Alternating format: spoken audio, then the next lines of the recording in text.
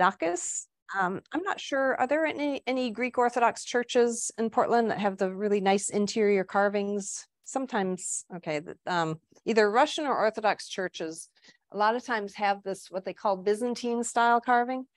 And that's what he taught me how to do. And using these long handled gouges. And so I studied with him for 3 years and really learned that very traditional European style. Now, he started when he was about 12 years old in Greece and quit school. And that was what he was going to do for the rest of his life. I just wonder now if any of the 12-year-olds now would be able to know exactly what they're going to do. And at 12 years old, I know I wanted to be an Olympic gymnast back then, but you know, that's too tall.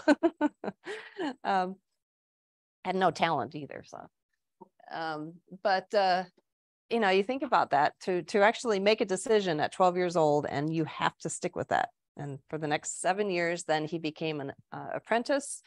And then 7 years after that, he did the traditional journeyman, where you basically journey around and you basically study at different places or work at different locations. And so there's really not much of that type of teaching anymore. This doesn't seem to be going again. Oops, meeting. Oh, okay. Okay. All right. So this is one of the things that when I first started, I really wanted to carve things to make it look like they were moving. You know, I carve something in the solid material and just carve life into it. And so that's why I really enjoyed carving flames and leaves that look like they were kind of twisting around. And that was one of my very first carvings that I did, kind of my own design. And this is my first carving commission. I think I got like $60 for it. And it's a umbrella stand with elephants on it and little baby elephant sitting there. And it was fun. But this was, if you have my Carving the Acanthus Leaf book, this is the book that I wrote 4 years ago now. One of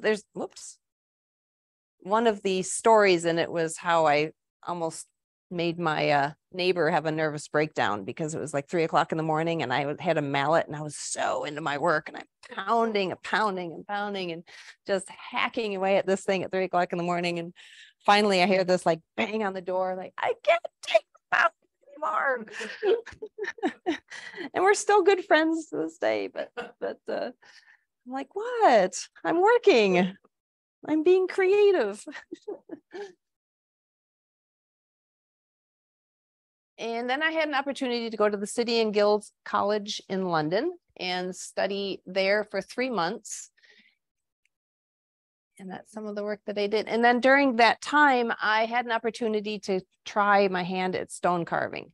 So they basically gave me this block of stone and I ended up going to a store and I got a plastic silk rose, and I ended up carving that in a couple days, and that ended up actually getting me a job. The people I was working with there, I got a job working in Malaysia as a stone carver. So they looked at it and said, "Oh, you want to go to Malaysia and become a stone carver?" I'm like, "Yeah, sure, why not?" So, don't say no to any of these opportunities. And so that is what I did in Malaysia. And we basically decorated this extremely wealthy man's house with a bunch of corbels and all sorts of things. Yeah, so I was working there with about 10 other English stonemasons. And so I kind of learned on the job, but the wood carving and the stone carving, there's so many parallels with design and architecture and that type of thing that the actual design itself was very similar. I just had to learn how to carve stone.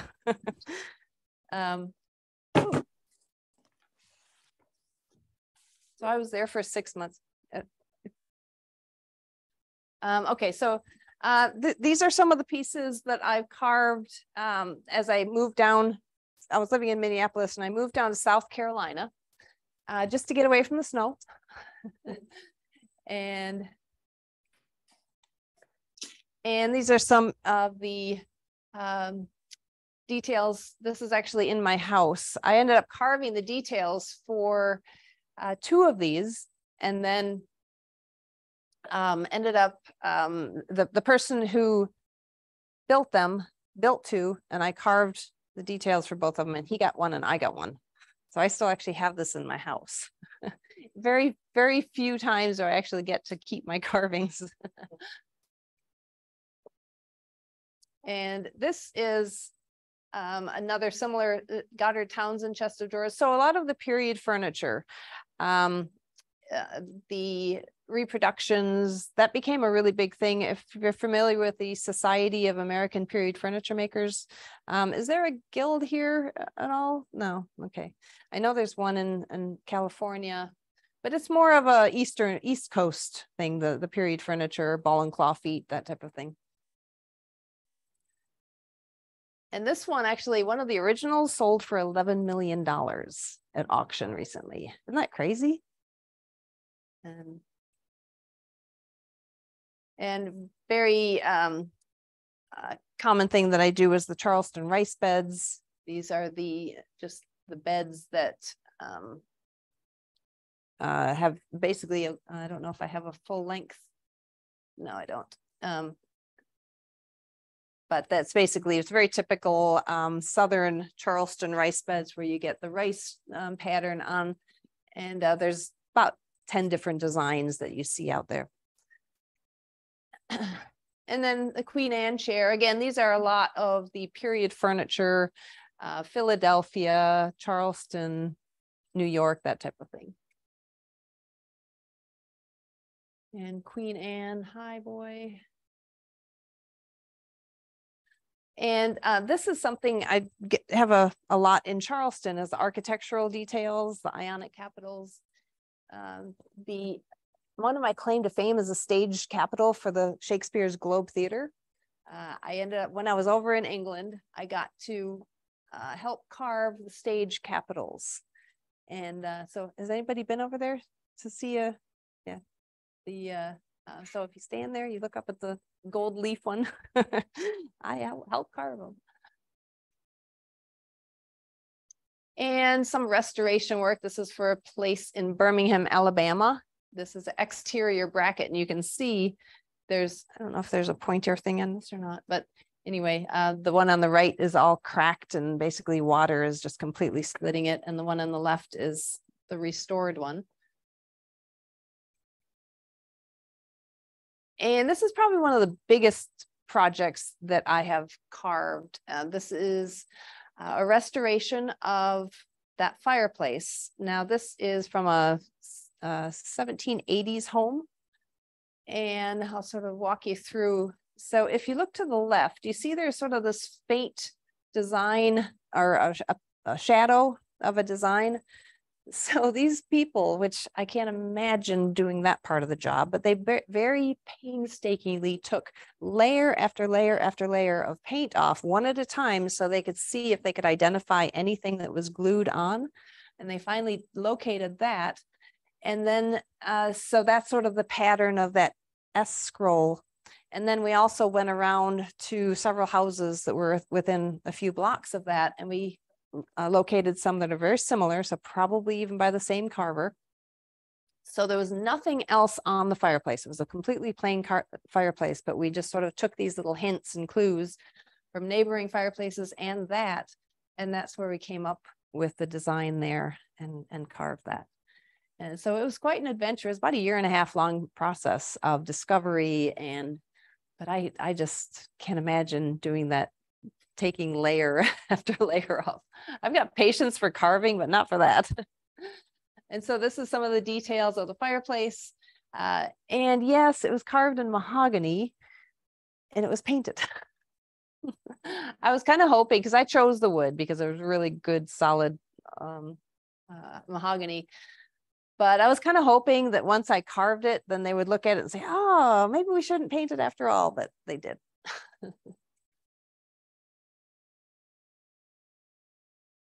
And this is a fireplace, and this is how I met my husband. And I had carved this, And it was actually setting in the workshop that they were going to be installing it. And my husband happened to be looking for some wood that they happen to have. And he walked in and said, "Oh, who carved that? I want to marry her." No, it's a little shortened story. But 6 months later, we were married. So yeah, there you go. It's almost like that. Okay, and this is something we just recently finished. If you look at that, the top, that's my husband, Stephen. And so what I did was I carved a quarter of these capitals, all right? So carved a quarter of it and then made a big rubber mold of it. And I wonder if I've got that picture. Hold on. Did I? No, I don't. I wish I had that. But basically, my husband discovered this thing. Basically, it was a rotary mold. It's all this is. Whoops. Sorry. Sorry. No, those people. Okay, so the that's a finished piece, and that's all resin. So you take a quarter of this capital, and you basically you pour resin in it, and it's a 4-minute resin that cures in 4 minutes. So you pour the resin in, liquid resin in, and you do this rotation. And he used a deep sea fishing seat that had a gimbal on it. All right, if anybody was familiar with that. So you got the gimbal thing happening. So you tipped it up, and he's basically has this rotation, and he's going like this and like this and like this, and basically for a continuous 4 minutes, twisting this thing so that the entire inside of this rubber mold is completely covered with the plastic. And we did that 4 more times to thicken it up. And each one then has that a quarter capital, and then you just build it up with quarter capital. So because they needed 35 capitals, it would have taken years to carve it, and it would have been ridiculously expensive. The resin itself is pretty expensive anyway, but yeah, that just finished. We just finished that in December, and it took us, all in all, I think about 2 months versus, I don't know how many years, 3 or 4 years. Your question? Just really quick. So you carve a positive at 1/4. Exactly. Okay, yep. And then you create a resin. A rubber mold. Yes, exactly. And then did you pour in that and create another? Well, you had to create a negative at some point, right, for the other side. No, it was symmetrical. It's four corners.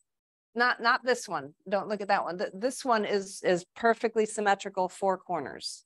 Yeah, this one is a little different. That one down there, but that one is every corner. So you could do 4, and they would all match. But you had to make the original really. Yeah. I have a question from our Zoom audience. Could you repeat the questions when we? Sorry. Sure. Yep. I'll try to remember that. Okay.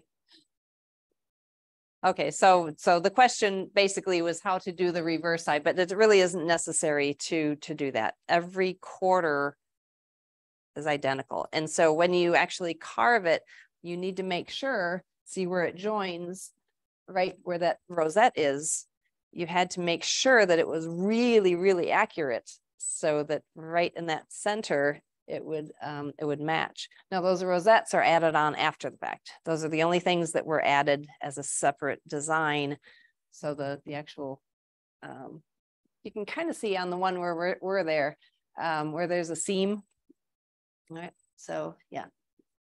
But it's the actual making the original carving really square, making sure that, because if it was a little bit off, then they would never join at that area. So anyway, it's interesting. You know, you use the modern technologies, and they, it looks exactly like what it would have been if they were carved in stone or wood or anything like that. And they last a lot longer too. So sometimes that sort of purist side just completely goes out the window. And this is a fireplace I did, and that's cypress wood.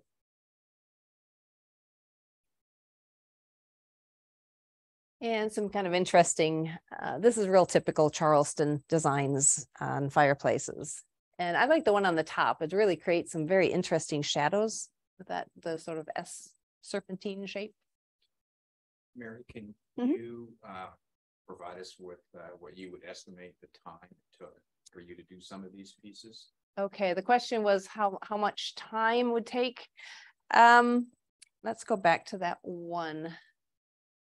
That one I think took about a week to carve. So, and that's full time. Full time, I was pretty much at the bench at least 6 to 8 hours a day. And yeah, I mean, I'd say like the lower one, that might take half a day, something like that.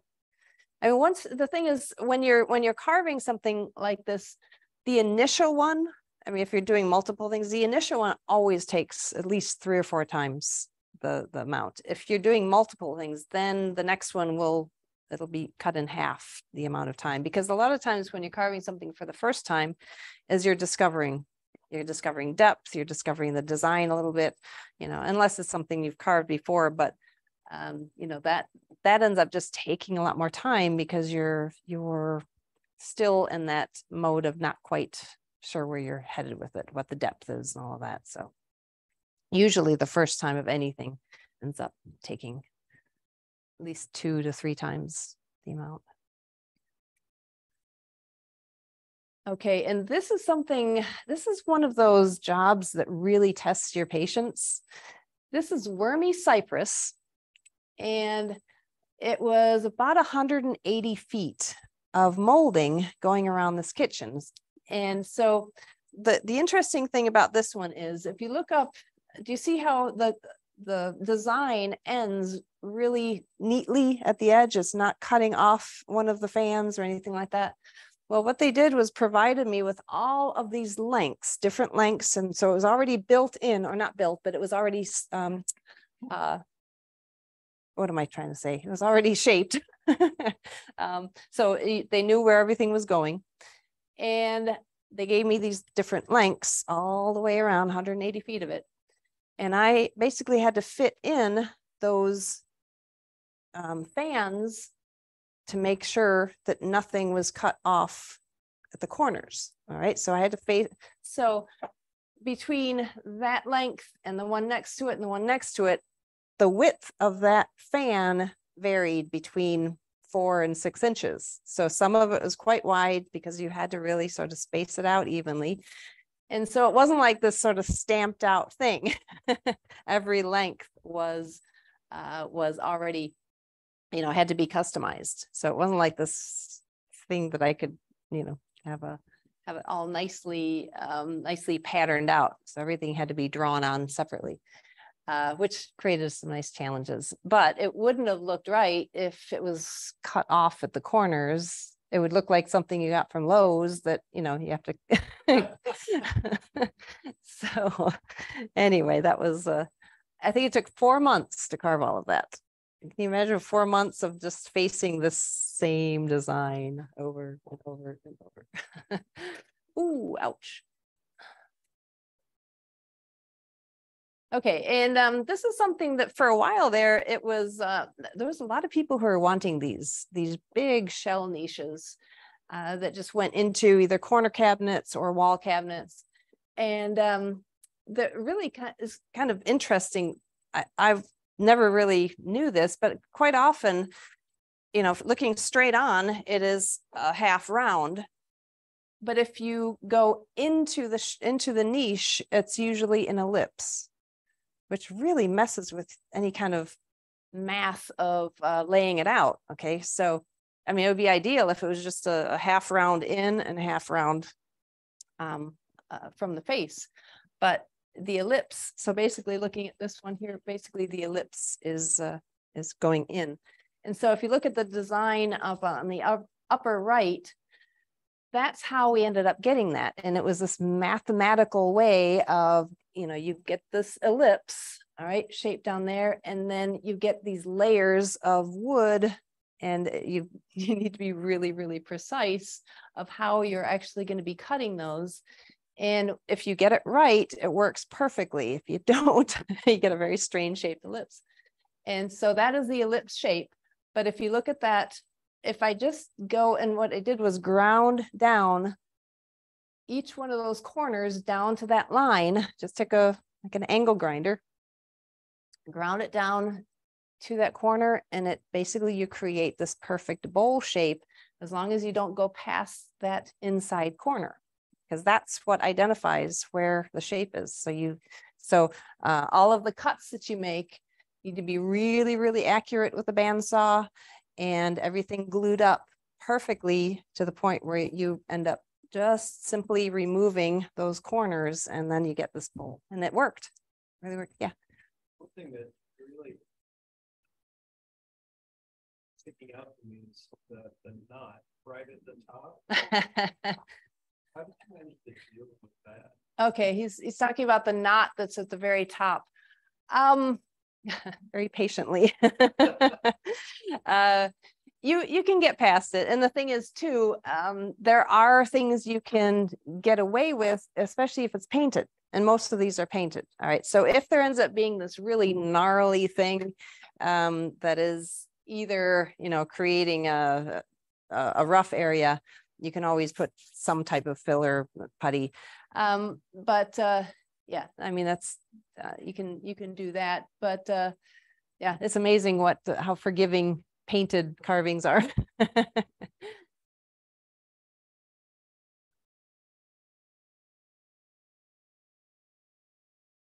Okay, this is a railing that I recently did, and I'll tell you what, has anybody ever made railings that, this sweeping, it's, now I didn't actually prepare the wood. My brother-in-law, he was the genius behind that, of actually getting the wood positioned, because that would be the hardest part. I mean, but I probably sat there for a month, and between carving and sanding, basically sat there like that, and just almost closed my eyes and went like this down to see if there was any little bump. If there's a bump, I stopped, carve that, and I would just be doing that thing. I did that for probably a month, because the whole thing is there's two of these, and they're flanked like this, right? So if somebody's walking up this and you can feel a bump, it would really bother me, or it just didn't quite have that sweep.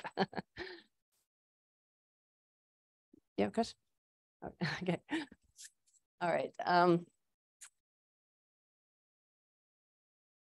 Okay, and then occasionally I do faces, sculptures. I don't have an opportunity to do this very much, but this is actually one of my own designs that a friend of mine gave me, this beautiful piece of mahogany that was basically out of a barn beam. Had no idea what the quality of the wood was. It was all rough, and he gave us this beautiful piece to me. It's about this big, that big.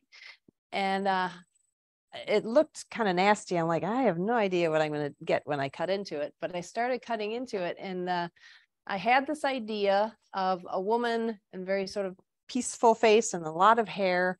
And it's called direct carving, when you just have a blank and you just carve into it without much of a design to it. And it sometimes works and sometimes doesn't. Sometimes you end up with a little toothpick at the end of it. but you basically sort of have an idea. And I really enjoyed doing that. I don't get an opportunity to do my own designs very much. A lot of times, with period furniture, it's, this very locked in design. So it's fun to have the opportunity to carve something. And tell you what, when you're carving faces, carving closed eyes are much easier than carving opened eyes. So, but I remember I was working on this one, and I ended up, I was having a frustration with the eyes. I just couldn't figure out what was going on with the eyes. So I took a break, and I ended up going to the bank, and I ended up looking at the lady behind at the teller, and I looked at her. She's about maybe 26, 27 years old. And I was like, oh, that's it. I had this eureka moment at the bank because I was looking at her eyes. I'm like, that's what I'm missing. And so anyway, I'm sure she probably was a little concerned that I was just staring at her. Probably called security. But you can see the bottom one with that's all the wood shavings of every single one of those is a chisel cut. All of those wood shavings on the boxes. And kind of amazing when you stack them all in boxes. You're like, my goodness, that's a lot of work. But that was before it was finished. And after I put just a little bit of shellac on it, and she really darkened up nicely with that. And this is a the Mepkin Abbey. There's a abbey in Charleston, and they commissioned me to carve this. Now, this is interesting wood. This is paulownia. Has anybody ever worked with paulownia? It's almost like balsa wood. You literally, so Joseph is about up to here, right? And I can literally pick him up with one arm. So it's really interesting wood. Not nice to carve at all. If you've ever, I mean, you would think maybe balsa wood would be a nice wood to carve because it's so soft. If you have sharp tools, it's still hard to carve. Just because it kind of crushes more than carves. And also if you don't have really good, if you actually, it will actually dull your chisels because there's the silica in it. And so when I was working on this, it ended up, I had to have a carving machine next to me so that I had to touch it up about every 5 minutes. And it was this sort of weird silica. So I wouldn't recommend. And so this is a stone carving that I did I was out in Colorado and I picked up this piece of alabaster, really beautiful piece of alabaster. And I took it up to a cabin that my family has up in Colorado. And I was all by myself and I basically carved this over 3 days. And this was about 6 months before I met my husband. And I think it kind of looks like him. I should actually put a parallel of the photograph of who knows, it was fate. And this is something that I did during COVID. I ended up doing a daily live stream just to keep myself sane and hopefully help other people stay sane too. And so I carved her every single day. So the one, the stone one, if you can see the marble one, that was a project actually that I fixed her nose on. She had fallen forward and her nose was broken. So I took a little piece of marble and I repaired the nose. And while I was doing that, I thought she is absolutely gorgeous. I think she's an Italian marble sculpture. So I thought, it'd be really fun to just have that for a couple months. So I asked my customer if I could keep her for a few months and copy her. And so I ended up carving her in wood over the live stream. And it was really, it was nice because you actually had an original to look at and refer to. Sometimes, you have no idea where you're going with things, but if you have something where you can actually physically measure and kind of now they don't look exactly the same. She's, there's that sort of classical, she's got more of that classical look. I'm not sure what mine looks like.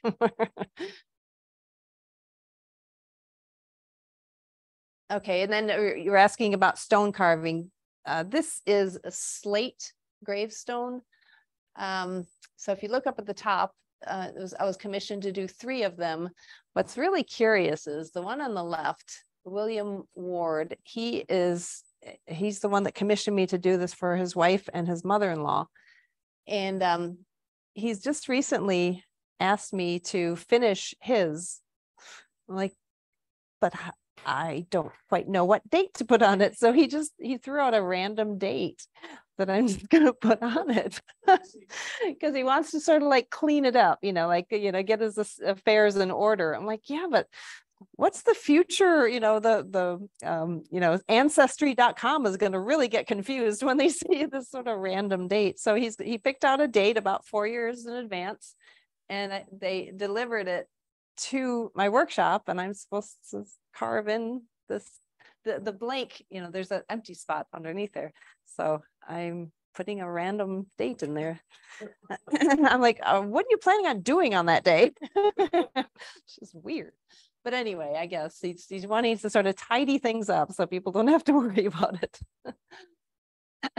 Anyway, so, but slate is an interesting stone to carve because it's actually has layers. It's almost like phyllo pastry, you know, and in a way, it's actually very similar to wood because you actually have grain to deal with. But if you look at like the background, when you're having to lower a very large space of background, the technique was really interesting, but also a little nerve-wracking, where you basically outline it with a cut, right? So let's say like the background where you see the weeping cherub right there, okay?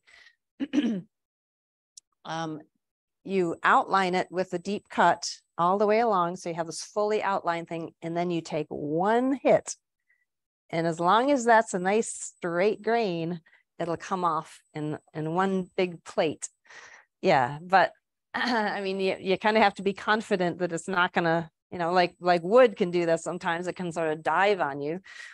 But yeah, so it was really interesting. If you learn that sort of technique of letting the grain kind of carry it, but it is scary because you like make this one solid hit and this big, you know, 8 or 9 inch plate of stone comes off.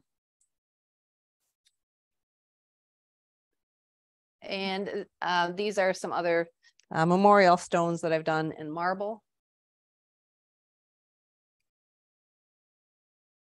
And the biggest piece I ever did was this limestone fountain, 8 foot tall and huge thing, just ground away at it. And yeah. And that's the moving day, which was terrifying. So it was in 4 different pieces. And I couldn't figure out how many tons this was, but I would say, I mean, I really have no idea. But yeah, that's limestone, and it was, you can imagine how heavy that was. And that is it finished. What was fascinating about this is, you know, when you were working on this for an entire year, and seeing, you know, that you're trying to create motion, like I was telling you about with the flames, trying to create motion in this very, very solid material. So all the twirling and swirling waves and everything like that. So try to give that as much movement as possible just from the design. But what really surprised me, and it shouldn't have surprised me, because I mean, that's why I was sort of doing this as a fountain. Once the water started flowing on it, all the waves started moving, and it was like, just gave me shivers. I went, oh, wow.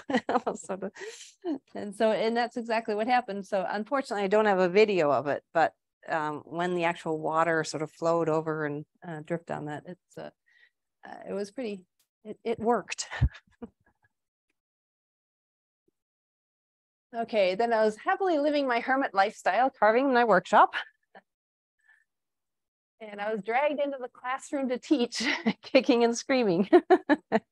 And it's true. I would have just been perfectly happy. And then just, you know, somebody says, hey, you want to teach how to carve the ball and claw foot to 25 Texas wood carvers.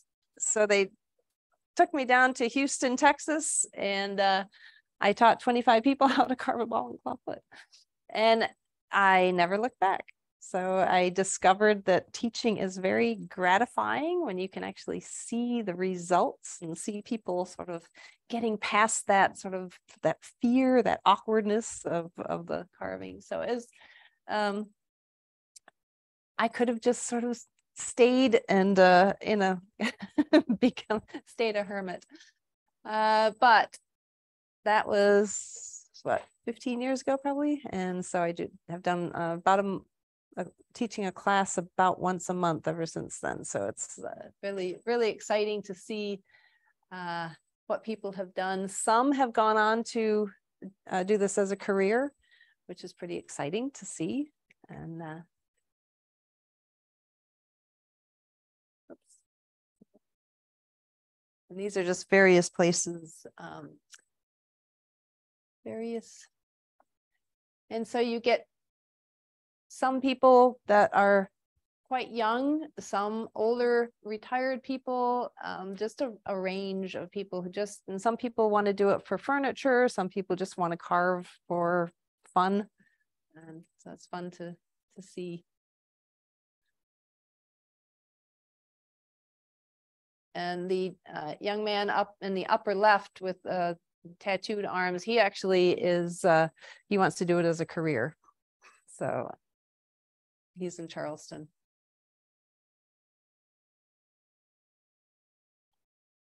And this is just a fun photograph. I teach a class on carving the green man.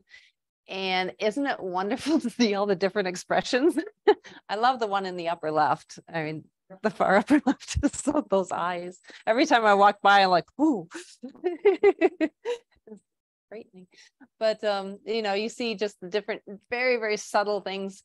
The one in the middle row to the left looks kind of like Nicolas Cage. But it's just fun to, and this is a beginning class too. So the 3-day class, and then they started them out with a donut and carved a green man.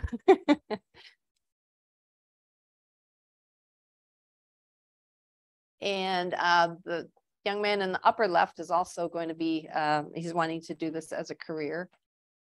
And the lower left, he actually teaches at Port Townsend School. So he was taking the class to potentially teach there.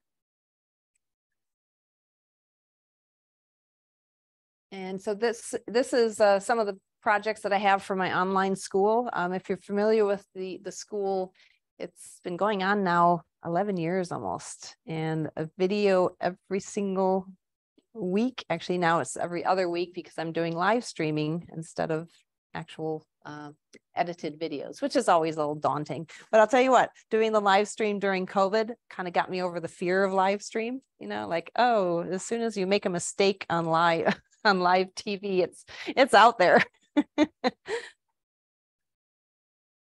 Question. Yes. How is, just the first from a student perspective, how is it to learn with carving online versus in person? I mean, obviously in person is ideal because you have this immediate feedback. You know, if you're going in the wrong direction, you can sort of be steered back.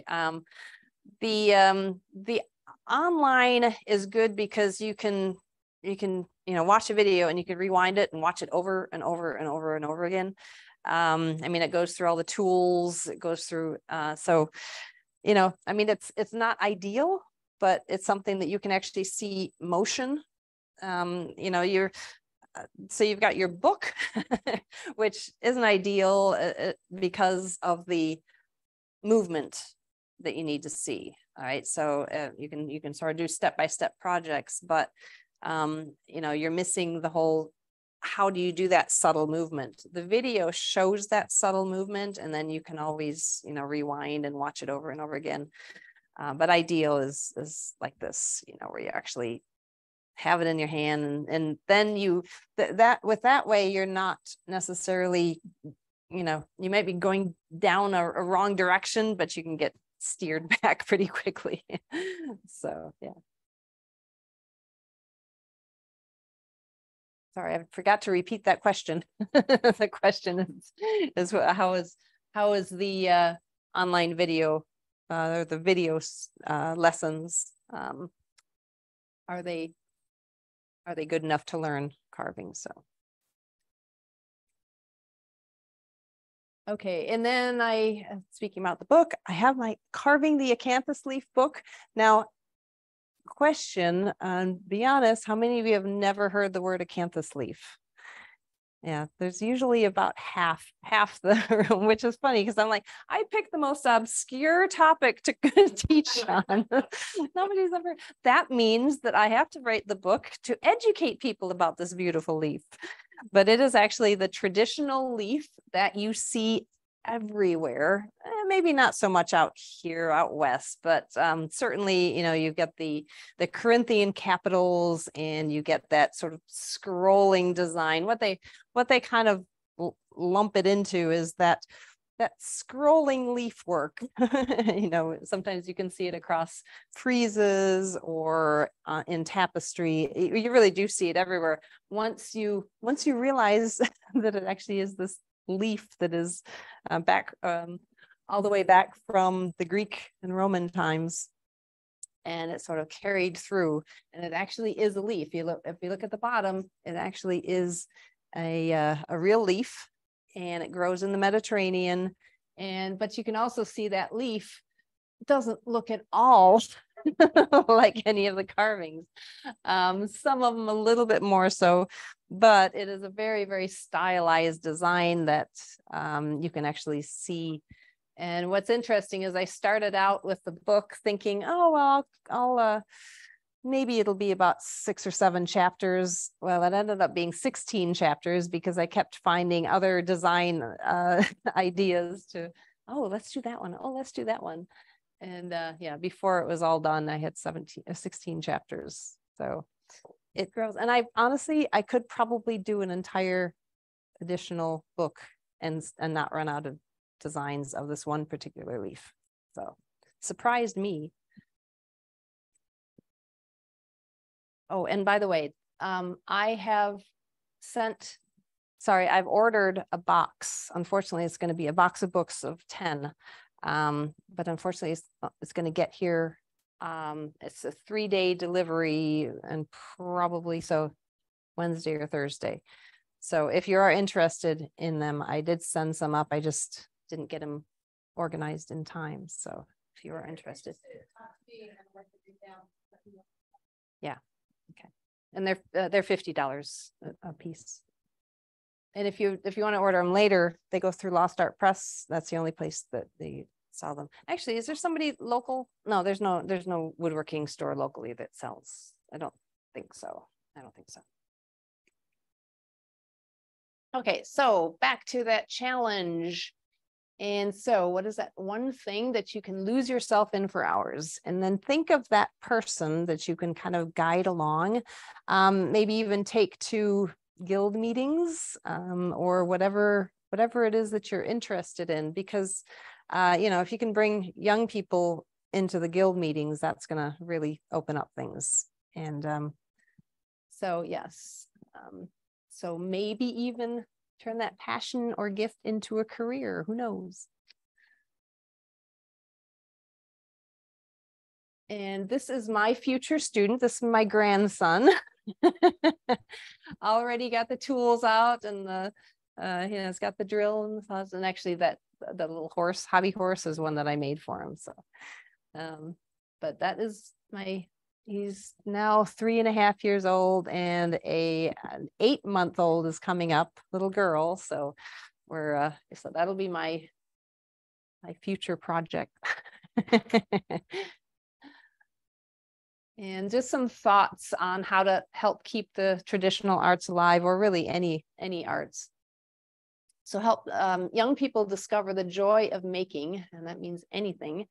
And there are those there's shows out now that they call them maker shows. Do they have them out here? But basically it's just a combination. It tends to be very much based on technology, like a lot of robotics, but there's also a lot of just hand makers, hand builders, just people who are doing crafts and doing so if you ever have an opportunity to go to one of these, I think they call them makers shows anyway.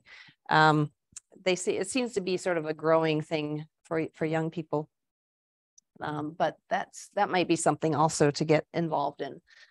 Become a mentor and teach whatever skills you have. Bring young people to the guild or club meetings. Get involved with local historical societies and museums to learn and get excited about local history. And quite often museums, they have classes, that type of thing.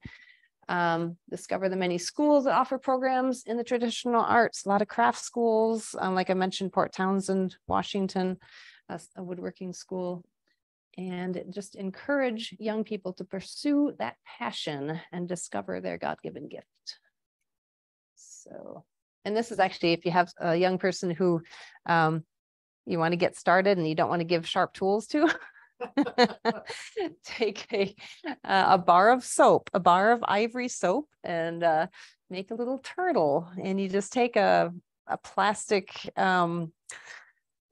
plastic knife or something like that, and they can just shave it away. And what you do is you stick them in the bathtub at the same time, and you do this, that they can have a bath. But it really is a good way to kind of a good project to get young people interested in working in 3-dimension. Another thing you can do is you take a milk carton and you pour a plaster of Paris in it. And so you get this base block, and then you do the same thing there. You basically you can use any kind of tool. You don't have to use sharp tools, but get them involved in that. And actually that's for the students. You're talking high school, but that might be a good start to sort of the actual plaster of Paris thing, because then you just take scrapers and just to get them into working with 3-dimension. Okay, and of course my kitty cats, they like to play Scrabble. And this one on the right, he passed away last year, but he was a sweetie. I'm a crazy cat lady. I have 6 cats. People ask me like, well, what is the number you have to own, number of cats you have to own to become the crazy cat lady? And I think maybe 6 probably has probably bypassed that. Okay, so if you want to stretch and sort of like move around a bit, and I'm going to do some demoing and talk about tools, and I don't know if you want to take a little bit of a break and get some coffee. Oh, okay. All right. So I'm just after this, I'm just going to go over some just some demonstrations and talk about tools and talk about sharpening and whatever to learn.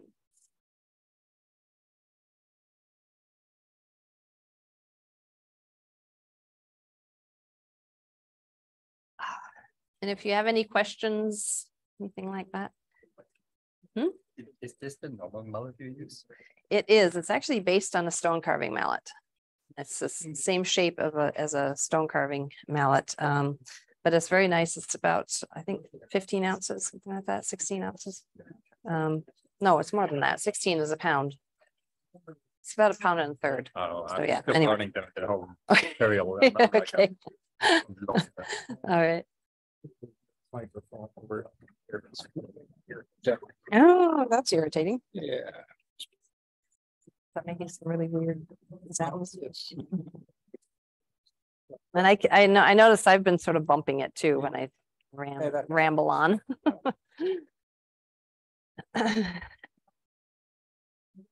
Swiss made on this piece. Yes, those are the file Swiss made. There's a woodcraft store in town, right? Yeah. They're the ones that sell those too. Okay. And I'll be talking about the brands and things like that. So.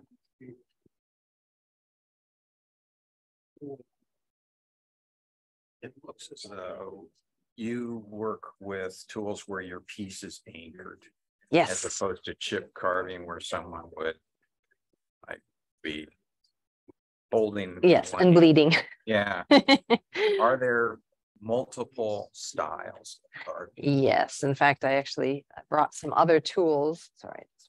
Brought some other tools that are just using different sizes, these are the chip carving knives. These are the more whittling knives. And then this, which is really curious, is it's what they do for spoon. That's what they do for spoon carving. And spoon, it is such a huge thing now. Greenwood festivals and everybody wants to carve spoons, and they have like 500 people coming to these spoon fests. It's really quite fascinating.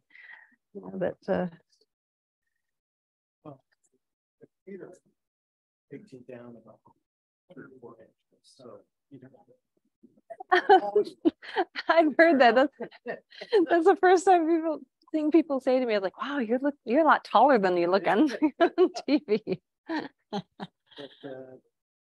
like carved, what's this? I think there's a kind of a simple daisy or something that Yeah. you start at and then move on to the layered one. Yes, yeah. So, The chameleon. I carved my wife's heart plus that flower for Valentine's Day. Oh, nice. Yes. Ah, The heart with my craft. you got flower. brownie points for that one. Yeah. She's happy that I'm doing Oh, stuff sweet. to make her a present. Nice. Oh, So good. you're helping our woman. I'm glad to hear that.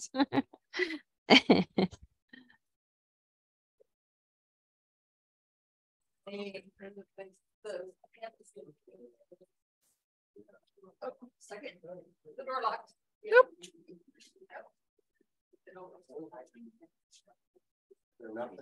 About being tall, and I remember I took your lettering class with you. Okay, yeah. I remember when I first saw you and I thought, oh, she's really tall. But the times I'd seen you before was on Roy Underhill's show. With So the it seemed like benches he might be raised. very He's probably about 6'2", maybe. Okay, Yeah. Okay, so I thought, well. It's deceiving, isn't it? 5.5 Where'd the cream end up going? Half and half. Yeah. Half and half. Like me. There was some.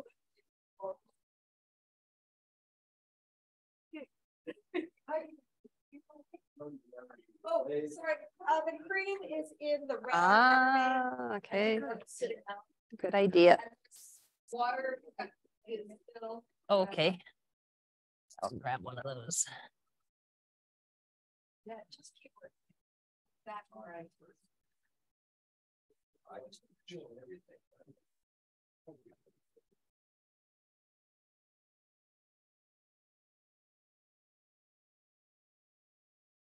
Yeah, well, like I was talking about it.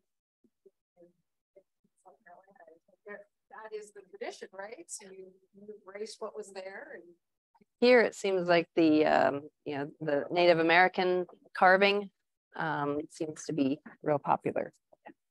Port Townsend actually teaches a lot of classes on that, I think this year.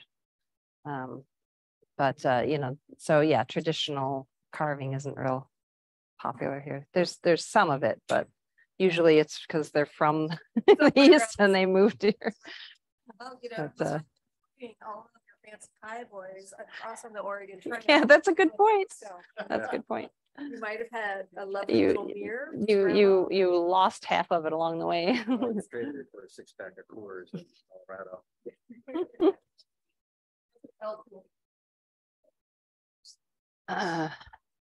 Okay, I think everybody settled in. Okay, I think at this point then it's just going to be kind of a combination of me rambling. No more slides. So it's probably, Are you going to be doing mostly demoing the tools?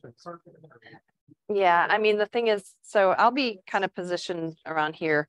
And so I'll be talking about tools and talking about, so any kind of, oh yeah, I guess I keep forgetting I can look at this. So talk about that. And then, so it's probably going to be a combination of that one. Yeah, yep. So it'll be a combination of, yeah, that's fine. If I start rambling on, then just switch to that one. And I tend to ramble, so yeah. Okay, so I'm going to start by talking about some of the materials, some of the tools that we have for the carving. And so just what I actually use, I've got these gloves here. I don't know if I can do that. This any kind of fingerless gloves. All right, so they definitely don't protect your hands from like cuts from the actual blades, but they do protect the sides of your hands. So the style of carving that I do, which is basically all clamped down to the bench, and And so you're really not ever, you know, doing the holding carving in your hand and doing like a carving with a short knives or anything like that. I have it clamped to the bench, and the main part is for the gloves is really to protect this side of your hand. Okay, so ideally you want to have something that has some pretty good solid leather or something like that that will protect this, because believe it or not, if I am carving a lot, even with the gloves, I can see the sides of the leather shredded. And so we're talking about rubbing really more along the sharp edges of wood rather than the actual tools themselves. So, and you know, when you look at the leather shredded, you got to wonder what your hand would look like. So especially if you're working in walnut or something like that, or cherry or something that really can create a very sharp edge, that's something that's pretty important. And also if you have something that actually can extend a little further down the wrist, because this part of my hand is really probably the most where that actually is being used as a pivot on the wood more often than any other part. So if you can have something that will protect that, that's going to be very good. And you want it on both hands, because I basically use, I try to go right and left hand. And I try to use both hands for a lot of things, so you don't do a lot of repetitive work. So you don't have the issue of any kind of repetitive strain injury, anything like that. You go back and forth. And then also as the grain changes, as you move around in a design, you can actually access it a lot easier. So I'd really encourage you, if you do get into wood carving, and this is for the classes that I'm going to be teaching, I really stress that, to kind of push or switch hands from the most comfortable side and switch hands, and kind of force yourself through that awkwardness, because otherwise you're going to constantly be switching your hands and rotating. Yeah, question? Oh, you know what? Not really. I get them when they're on sale. The question was, is there a specific brand? No, if you go to any sporting stores, weightlifting gloves, rowing gloves work. What else? Bicycle gloves, yes. Anything that has the padding. And I think bicycle probably more so because of the vibration and protection of that. Even the mechanics gloves quite often have extra padding. So, yeah. It's also protecting some kind of your palm as well, just a little bit from the pressure points in the handle.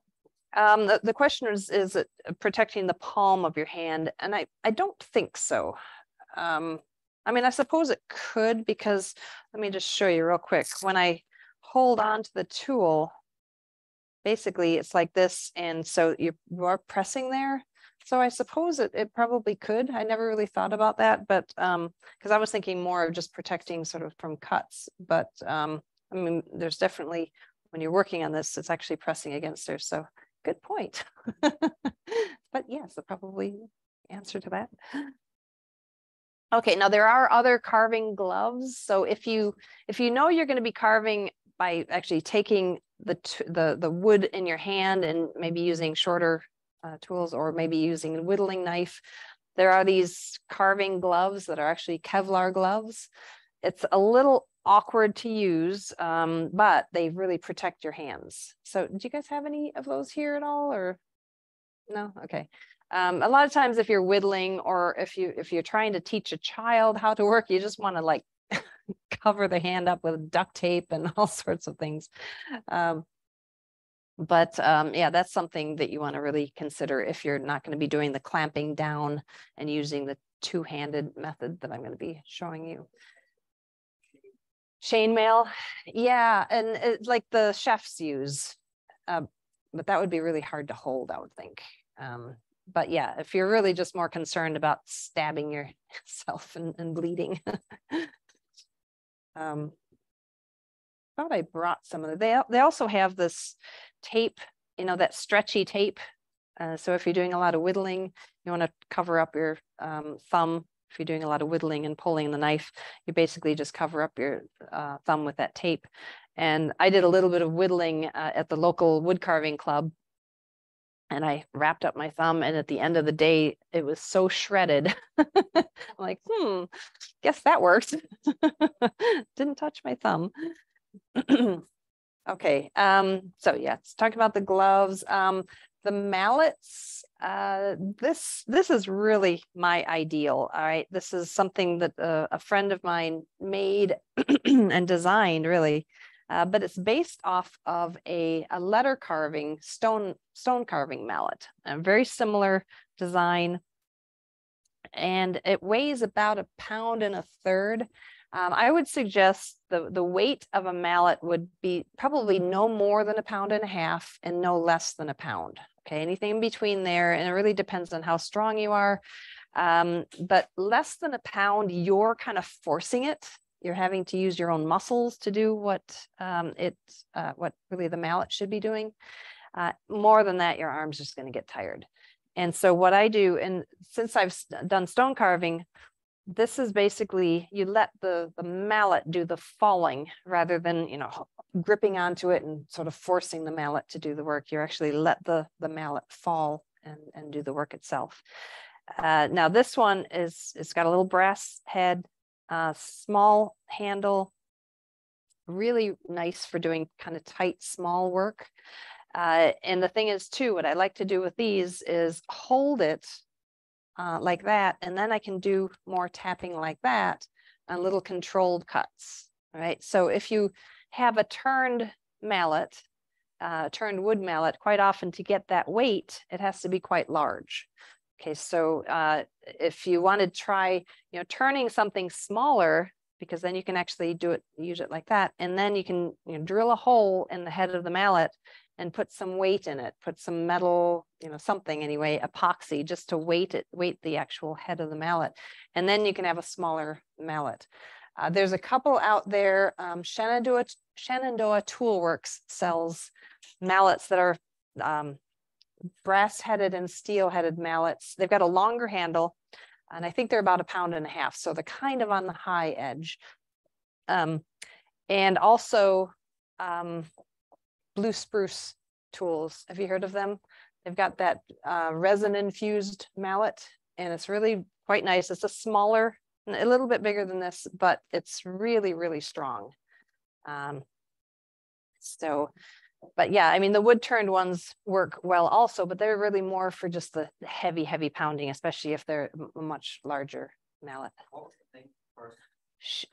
Shenandoah Tool Works. And it's, I don't know how to pronounce that. How do you pronounce Shenandoah? But Shenandoah Tool Works, they make their own mallets, custom make, and a couple other different tools, a small company. Okay, so the type of wood that I would recommend starting out with is basswood, and we're going to be doing that in this the next class. We're going to be working in basswood. It's a light colored wood, and you can barely see the grain on that. And it's really just a good one to start out with. Beyond that, there's another wood that is a good starting wood, which is butternut. Do you have butternut trees out here? No, okay, because well, there's actually I wonder if I've got here, the broken one. This is butternut.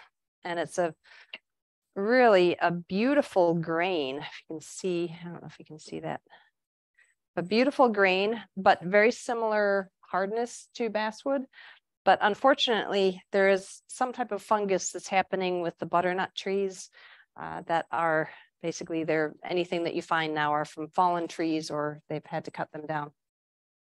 But it really has a little bit more interesting grain than the basswood. Basswood, if you're ever going to be painting it, painting your carvings, then I'd use basswood, just because it's not the most interesting grain.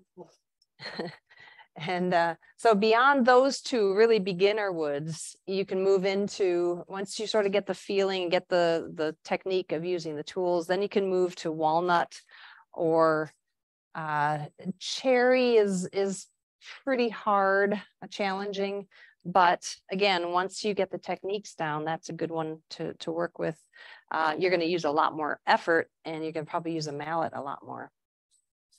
So walnut, cherry, mahogany, but mahogany now is just such a questionable thing of what you're going to get because they lump sapele into mahogany now, and it's always very mysterious of what what you're going to actually get as carving. So it's not a very reliable wood.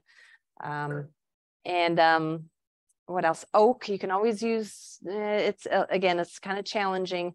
Now out here you get the cedars, which some of them are really nice to carve.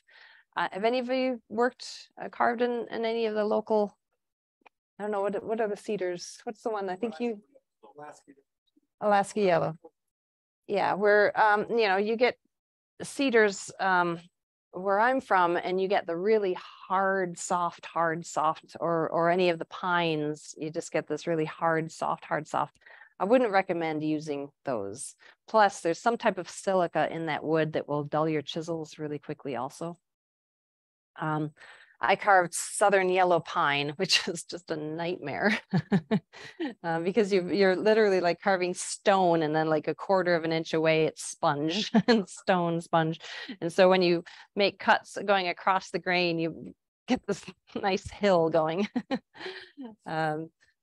So yeah, not necessarily the best one, even though you think, well, it's soft. One of the woods that I would stay away from, and people think that it's really a good wood, or think that it should be a good wood to use, is poplar. And it's spongy, it's icky. And because I actually had a chance to work the exact same design on basswood and then poplar, and it was just a bizarre difference. You'd think they kind of have the same look, they have the same feeling of the softness of the wood, but it just created this really awkward spongy thing. So I wouldn't recommend working a carving in poplar. Yeah. Out here, alder tends to be a pretty good choice. Alder is a good one. Okay, I haven't had an opportunity to carve an alder. It's a very white colored wood, right? Very light colored. Be a lighter side. Yeah. Okay. I will say that Kelly Stadelman, who we might have a chance to meet, is one of our most prolific educators. She has almost always standardized on northern white pine. And she does do some basswood, but she sourced it when she could still get it by taking a truck up to northern Idaho and getting some finer grain stuff and bringing it back 20 years ago. Okay. I've also found that eastern white pine here is a pretty good alternative for beginners, in the sense that you can see the grain like you can see it on basswood. Okay. Like a butternut. Right. But it still has a little bit of the hard, soft. But I think it's a pretty good choice. Okay. Okay. Well, maybe we can use some of that. So you're talking about what did you call it? Eastern, northern white pine, or eastern white pine. Okay. Eastern white pine is available locally at Crosscut, which is it'd be interesting to be able to try some of that out if you have some samples of it. I mean, pines typically do have that sort of soft, hard thing. But I don't think anything's as bad as southern yellow pine. So no, I'd like to try it if you have a sample of it. Okay, so any other questions about wood? Okay. Okay, so I wanted to talk to you about the workspaces. The whole thing about wood carving, especially when you're talking about smaller carvings, you can pretty much work wherever you want, as long as it's a comfortable height. You don't have to have any of the big fancy workbenches, anything like that. There's a kind of my ideal height. I have a regular standard workbench, but I put 6x6 blocks underneath it. Now I'm 5'10", so that gives me basically a couple inches below elbow is where the work height is. So inch or two, ideally inch or two below elbow, if you're standing, okay, so if you're going to be standing and carving, and I do recommend that if you're able to stand to carve, it just works a lot better sometimes, where if you're kind of needing to kind of redirect and put pressure on it. Having said that, I've had quite a few students who are in wheelchairs or just not able to stand, and we always make it work, whether it is just, you know, adjusting the height, sitting on stools. We've built these platforms that go across the wheelchair arms. The only difference is if you're sitting or in a wheelchair, the pressure and the basically leaning into the carving is a little bit more difficult. So you're really relying more on your muscles. So because quite often what I do is I really kind of lean forward into it. So the pressure and the weight of my body really is doing a lot of the cutting. So if you're sitting, it just ends up being more of a pressure and the effort from your shoulders. So it can be done. It's just different physical muscles are required. Yeah.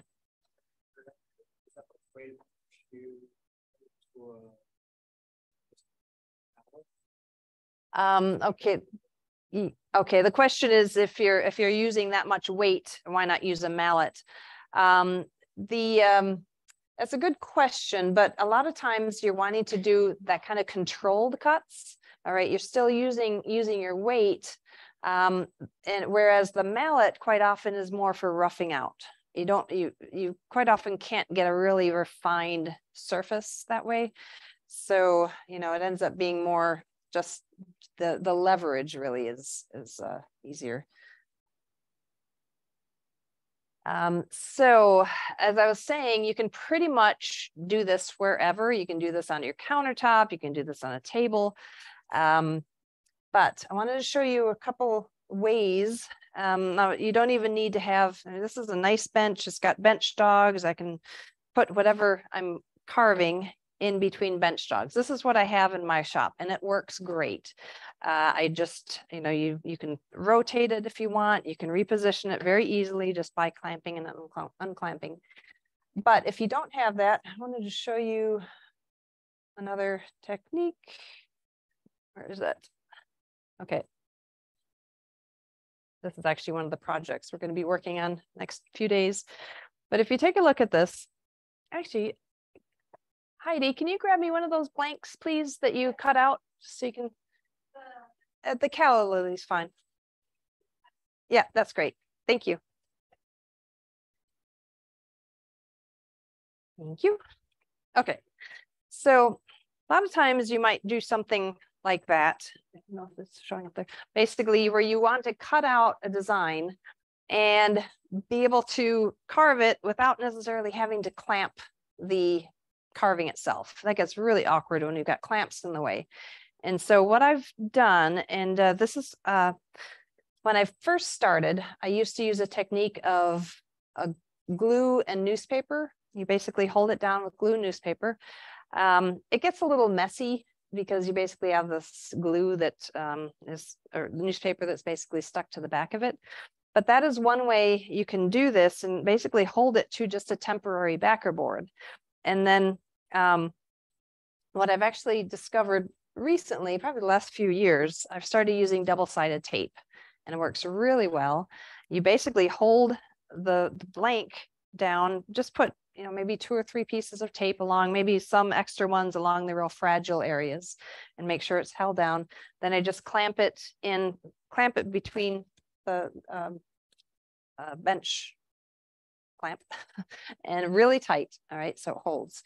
And then when you're finished, you take a solvent, and you just have to find out what solvent works with whatever tape you're using, brush it along the outer edge, and then you can take a very fragile carving.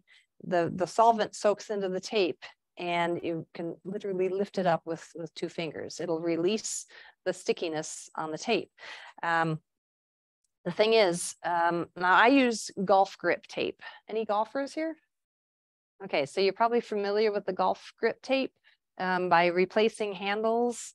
But basically, it's very similar to woodworker's tape. I have a feeling it's probably exactly the same thing. But Only cheaper. But it's basically has a material kind of masking tape thickness. And you want to get something that's masking tape thickness. If it's too thin, there's another thing out there that I saw that didn't work very well. It was almost like saran wrap thin, and it's too thin to accommodate for any kind of fluctuations in the surface of the wood, and it doesn't hold real tight. So the thicker is really better for that. And so you can use either one of those methods, using the newspaper and glue method, a little messier, or the double-sided tape. I wouldn't necessarily recommend using carpet tape. And I know it's very easy to find. You just go to Lowe's and you can find all sorts of carpet tape, sometimes really thick. It works, but have you ever taken up old carpet before? I mean, like, you know, a couple of years old, maybe 10 years old, and it kind of has this crispy, dry, it dries up. All right. So it also dries up underneath your carving. So if you don't get back to your carving for a year or 2 years, and then you try to remove it, it won't remove. It just holds. And I made that mistake one time and discovered that, and it was a really fragile carving.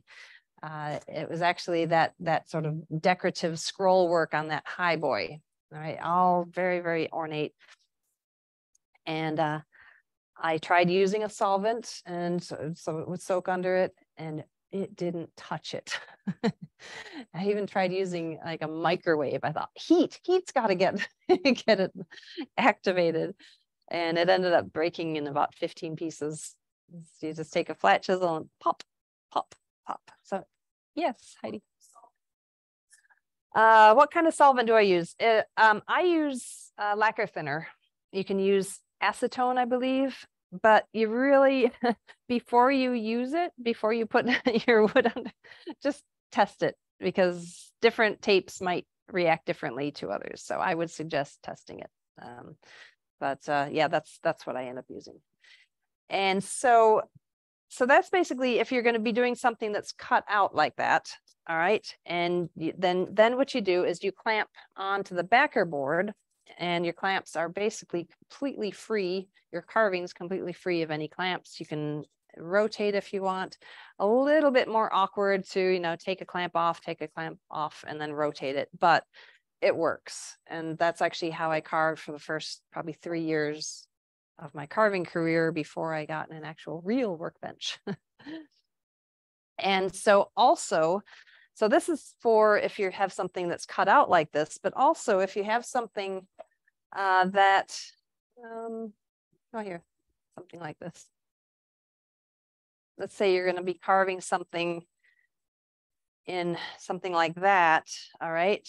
And not necessarily anything that's cut out, but you can also take this and put it on a backer board that is about 1 inch larger. And then even with this one, then you can clamp the backer board and completely have the space free to carve. It really is a very, very helpful way of doing it. And then you have a little bit more freedom, because can you imagine, I mean, if you're trying to carve something like that, and you have a clamp there, plus the clamp is going to damage the carving too, and it just gets in the way. And you certainly don't want to have your nice sharp tools getting really close to clamps, because you're going to be denting your carving chisels. Okay, so that's how I do a lot of that. Now also, you know, I have 6x6 blocks under my workbench. If you don't want to do that, I mean, these are heavy workbenches. Once they're up on 6x6 blocks or any raised blocks, you're not going to want to keep changing it when you're doing other kind of woodwork. So there are types of benches on bench. And I think you guys have some of them here, right? Yeah, okay. So yeah, and they've got they're called the Sjoberg, SJOBERG, and I think they run about $250 or $300, but it's a really, really nice workbench that you can put on top, and it raises it up about 5 or 6 inches. It's relatively small, so you know, if you're carving, you know, sizes like this, it works really well. Anything larger, you probably have to get a different process. But do you have one of those? Yeah, okay. You don't have one of those, the Schoberg ones? Do you? No, okay. But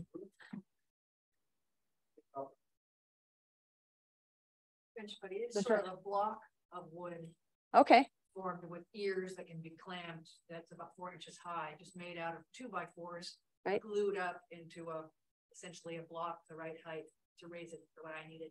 Nice, to be able to clamp, nice. have the dog holes to put. Okay. Yeah, there's a lot of designs out there. You can go online and find all sorts of designs of making your own bench on bench. The Schoberg ones, they call it a workstation, and there's 2 different kinds. One is one only raises it up about 4 inches. I wouldn't necessarily recommend that one. It's a little weaker, a little bit. The larger one, the one that raises up more, like, I don't remember, 5 or 6 inches. It's a little bit more substantial if you're going to be shopping for one, but there are all sorts of designs out there. I think there's a Veritas one out there where you can actually buy the whole clamping system and this big fancy thing. Probably the clamping system itself probably costs more than the entire Schoberg one.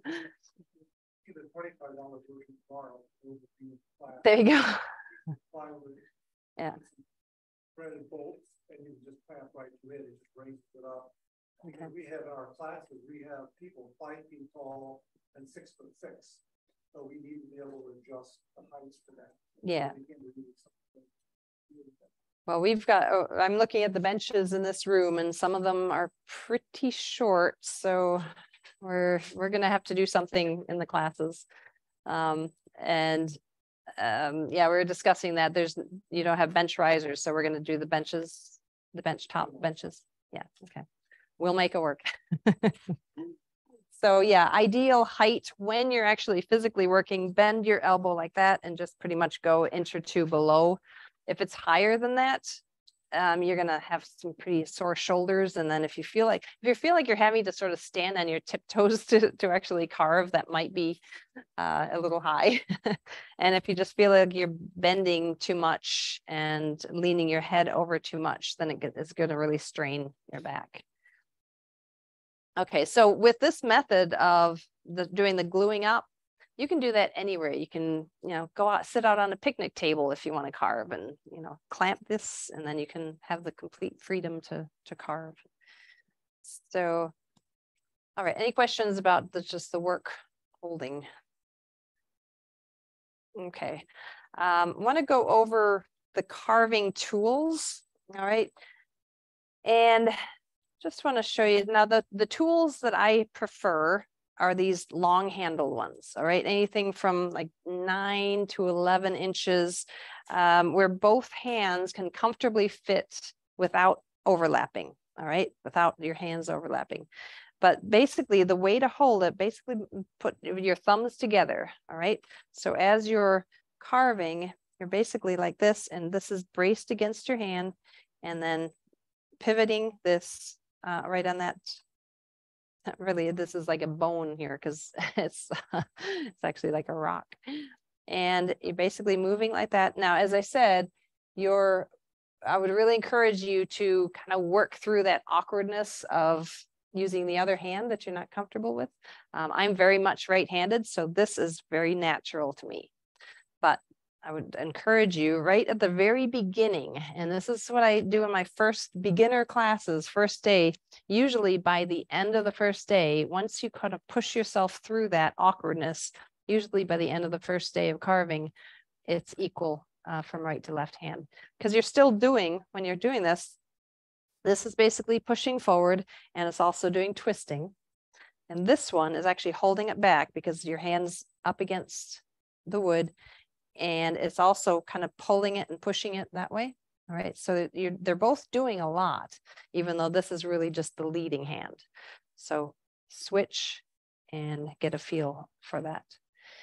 And so that's basically why I like these. If the thing is, it's a lot safer First of all, the little palm gouges, which I brought a few of those. Little palm gouges. Oh, did I actually? Did I bring them?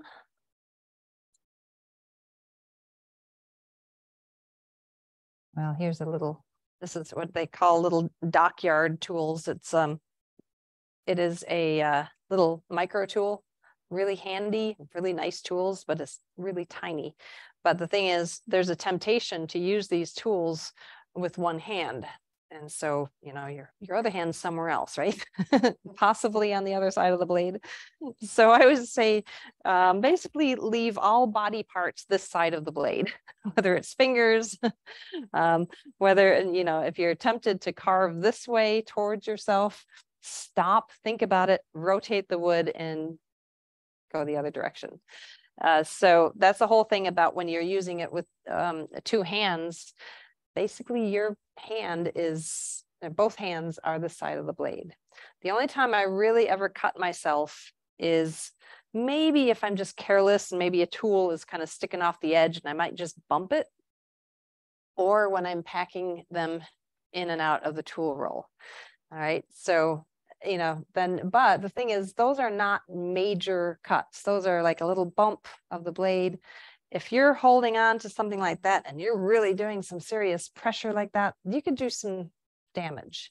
The only time I ever really needed stitches was when I was working that technique of having the glue and newspaper on the back, and I was holding on to it and I was just cleaning up the newspaper off the side of it. And I was holding like that and I was using one of these long handle ones.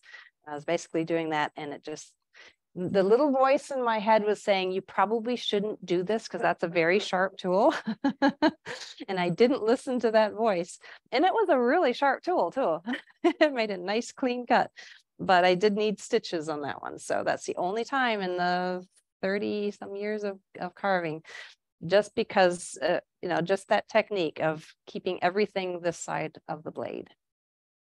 So yes, you can do some damage because these are some razor sharp tools. All right, now let's just look at some of the close up. Yes, yes. Oh, what do you want to, you want to grab some? I'll just keep talking, or, I mean, it's. Okay. Yeah. Okay. Yeah. If you want to take a little bit of a break and get some food and go back. Yeah. Okay. Do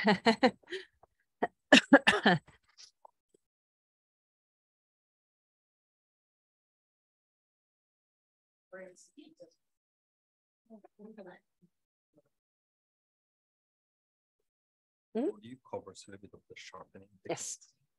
Yeah, I'm going to try to fit that in. Are you in the class? I am not in you the know, class, okay. no. I don't have time for that. Yeah, okay. Timing also really. I was going to say, because I think two people had to back out. So Oh, there's, I think well, I'm living between Vancouver, Washington, and Seattle. Oh, My okay. shop is based in Seattle. Okay. So I'm sort of in part of relocating down here, but Okay. I'm not there yet. Okay. So I'm here, obviously yesterday, today, and then I'm driving up back tonight. Ah, okay, okay. So that's not, you actually have to work. Well, yes. I'm trying to do this for a living. So you do wood carving? I'm a little bit on furniture. Okay. Yeah, and I want to incorporate more of that into furniture. Okay. Also. And my father did a lot of wood carving. Okay. Also. Where are you from? Norway. Oh, Norway. Okay. Yeah. So that's a good tradition of. I got his tools. Yeah, nice. So, the old ones, old tools. These are old, yeah, small tools. Some handmade ones and things. Yeah, or? they are like H. Taylor from England. Yeah, yeah. Henry Taylor. Henry Taylor. Yeah, yeah. Yeah. They still make them, but the older ones are much better Yeah. quality. So yeah. And a lot of the tools he has, or I got from him, he made his own handles. Okay. So they have like good size handles. Ah, nice. And some of these handles, he has sort of like a little bit notch, just like band like them, so they fit more in your palm. And he made actually custom made, yeah.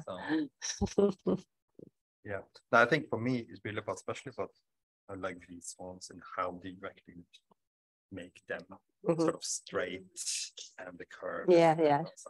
Yeah, I'll be going over sharpening and yeah.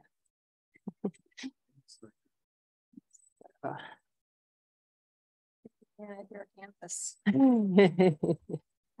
It is funny. I've noticed after I wrote the book, how many people had no idea what an acanthus leaf was. I learned the word from you. Yeah. It is funny. I'm like, wow, because when you study either architecture or traditional design or anything like that, they're all over the place. They are, and once I learned the word, I was seeing them everywhere. Like, oh, that's a Mhm. pretty. Yep. I bet they grow well here. Yeah, we have a couple of plants. I don't know if Yeah. they're actually campus, but They look. yeah, big monster leaves. Mm. I have a mirror that. Yeah, the pink ones too. You know. Well, I need Okay.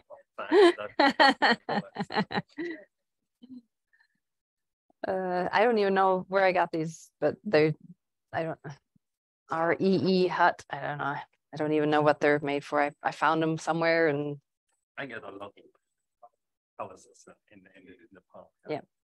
So I use gloves. yeah, it's this part here. If I don't use gloves, this gets really, really worn. Just along the side, and I still have quite a callus on the side there. I tend to not use gloves a lot, only when I think about it and I actually start hurting. So it's like, I don't know if it's part of me that sort of wants to build a callus, so it's sort of more of a protecting. Mhm. I don't know. I guess it's probably more like, see, I use more gloves in the beginning when I'm using more material. Yeah.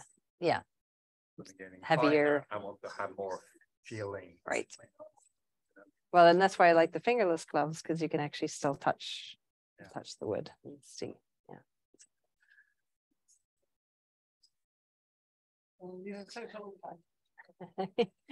I'm making a replacement ornament or trying to for a mirror because I bought it and the ornament was broken. Right. Which is why I bought the mirror. And I didn't do any research. I just sort of used that as my pattern, zipped it out of a bandsaw, drew sort of a picture and went to town. And so I'm going to have to, I'm going to keep working on that, but I'm going to make another blank and then bring it in and say, so. Well, to bring it in, if you want to come in during the advanced class. Open carving. Yeah. That's what I think. Yeah. Because it's good to be more mindful in the work. Yeah. You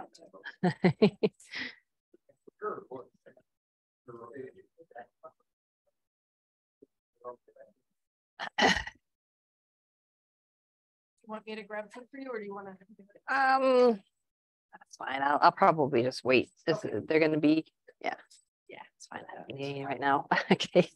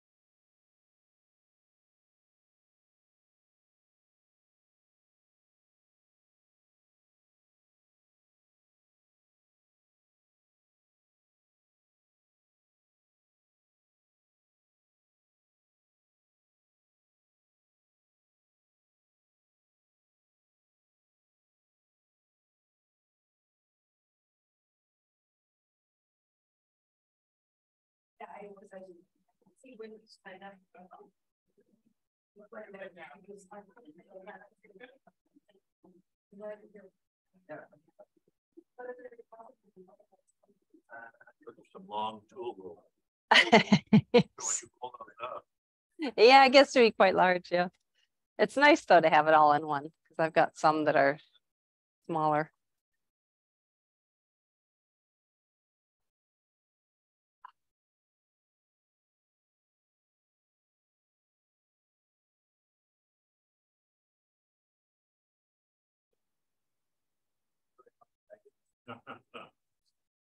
Yeah, I actually had one of my mallets confiscated because I forgot. I put it in my carry-on and they take it out and they're like, this looks like a blunt object. Like, it's a wood carving mallet. Try to sound as innocent as possible. It's just a wood carving mallet. And yeah, they took it though. They actually took it, and I was running late, so I couldn't go back and do the mailing off or checking it or anything like that. So yeah, so I lost my favorite mallet. No, it was long, probably on eBay somewhere. Okay,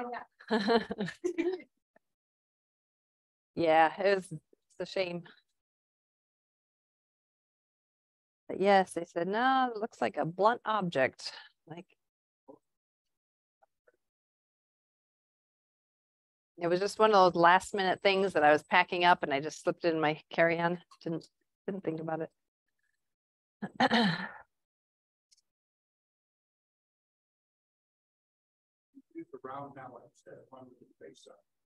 That's a good question. I don't have to aim it. So when you think about, you're basically holding out like that, and I'm looking at the blade rather than having to look at that to make sure that it's squared against it. This way, however it hits will work. So that's my theory anyway. What's that? Yeah, if you're doing it like light tapping, I mean, you could do it like that also, like that. But you know, I'm focusing on that. Or if it was square, you have to actually really do a little bit more focusing on making sure it hits square. So, but having said that, stone carving, they do a lot with the square. So I think it's, but these are just easier for that way. Every once in a while, you do see stone carving mallets that have a square head on it. All right, should I continue on? Am I still doing the Zoom thing? Is that still active? Okay, right. Okay, just want to make sure. Okay, I wanted to go over tools and how they're identified, and then I'm also gonna go over sharpening. So we'll be packing a lot in. And so I want to start by explaining, can we do maybe a close up, because I'll be doing sort of some drawing, maybe even that one there. I won't get in the way. There we go. Okay, so tools are identified by two numbers. And so if you look at this, basically the Swiss made or file, very convenient in that the numbers are actually on the actual handles. All right, so this one says 5F-14. All right, so I'll explain what all that is. The F stands for fishtail as it flares out. All right, and I really would recommend those when you can find them as fishtail. They end up being this sort of nice skew chisel almost that will really fit into corners. And so once you start using fishtails, I don't think you'll ever go back to the straight ones. So straight ones are like this, right? So basically the metal basically straight from there all the way to the tip, and then the fishtails, or they also call them fantails. They're usually, the fishtails are a little bit more expensive usually, which is curious because there's less metal, but maybe it's just the shaping part of it. But these are really my preferred ones, the fishtails. Okay, so let's go back to that. So basically it's identified, the tools are identified by two numbers. The first is the sweep or curvature, and the second number is the width in millimeters. Okay, so start out with a number 1, which is a flat chisel. Is that going to show up? It's not really going to show. Oh, you know what? I saw a Sharpie around here somewhere. Here we go. Let's do that. I've got one. Yep. Yeah, that's going to show up much better. Okay, so number 1, flat chisel, right? So it's different than a bench chisel. It's much easier to carve with a flat number 1 wood carving chisel than a bench chisel. The angle is much larger on a bench chisel. Oops, keep bumping that. All right, then number 2, very, very slight curve. It's like probably too much of a curve, but very slight curve. And this number 2s are really good for doing backgrounding, removing and smoothing background so that the corners don't dig in. If you try to use a number 1 or flat chisel for lowering and leveling off a background, the corners will probably dig in. So 2s are really good for that. And then we go on to number 3, just a little bit more curved. Number 4, a little bit more, okay, all the way. Each one gets a little bit more curved all the way to a number 10, which is a half round. That, all right. So we're talking about then, that's the first number. Second number then represents the width from corner to corner, a straight line across, right? So from there to there, there to there in millimeters. Okay, so let's just show what's going on with this. Here's one that is a number 2, 20 millimeters. All right, it's a straight one. And number 2, as I said, is almost flat. All right, it's just a slight curve to it. So number 2, 20 millimeters wide. All right, and then if it goes, there's a couple other ones. Number 11, which is actually a U shape. It's got a flat wall, got a curve, and then a flat wall, a little bit more even than I drew it. So, and that is also, the really tiny ones are also referred to as veiners. And that's what you make veins with, vein lines with. Let me show you. This is a really good, so do you see all the lines there? The really, really tiny ones, and they get as small as a ½ millimeter. Tiny micro carving tools, but a lot of times they're used for making the vein lines in traditional leaves.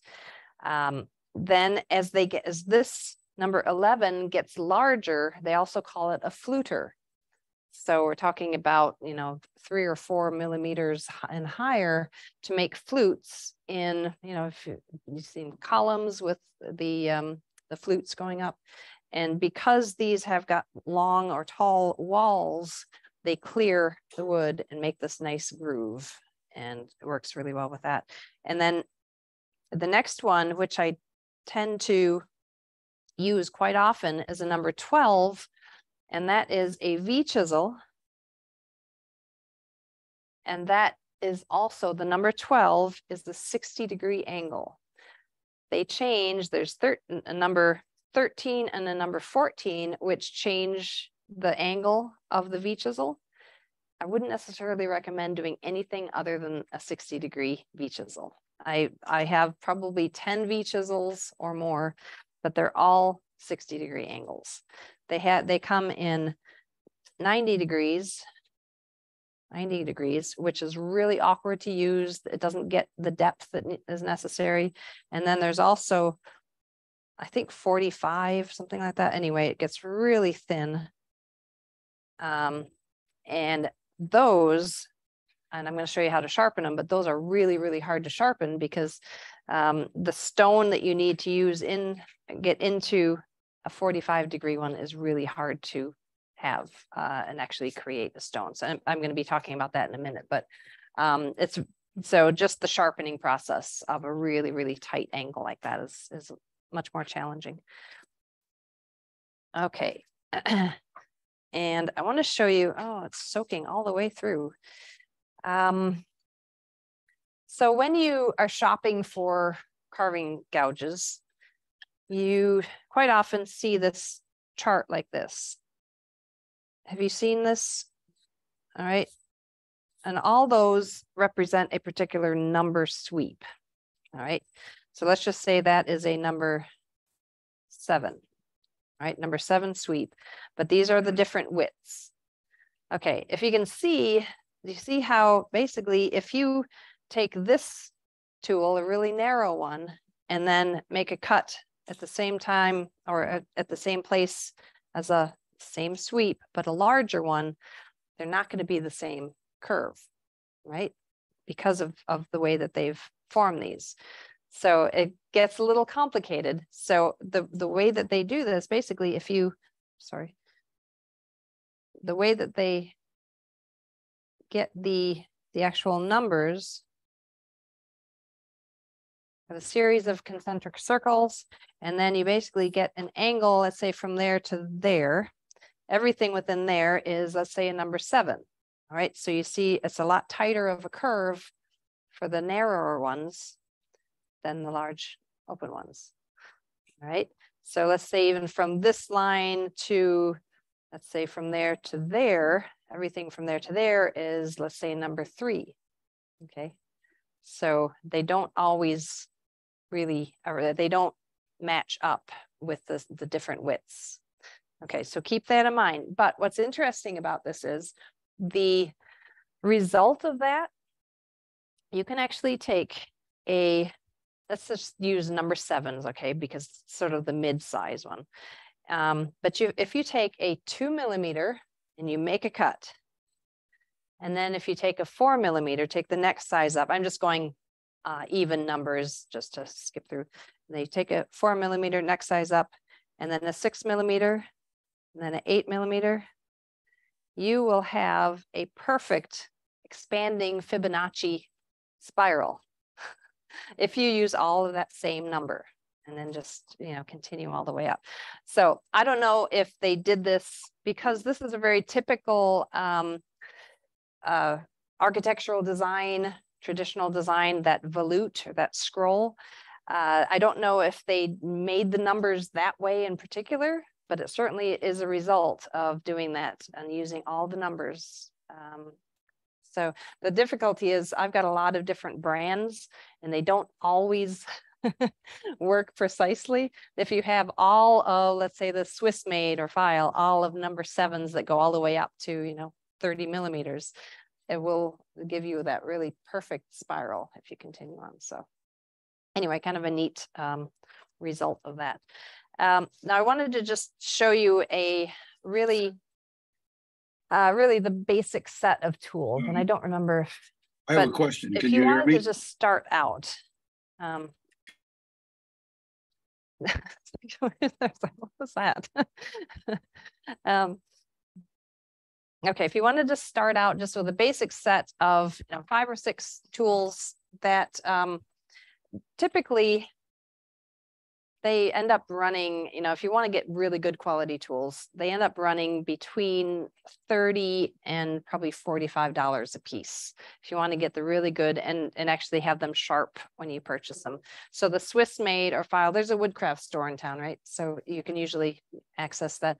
They've had a tough time keeping supplies in or getting supplies. So there's also chippingaway.com. It's a Canadian company, and they actually have a set of tools, and I'll list that. And they're pretty good to work with also if you can't find them locally.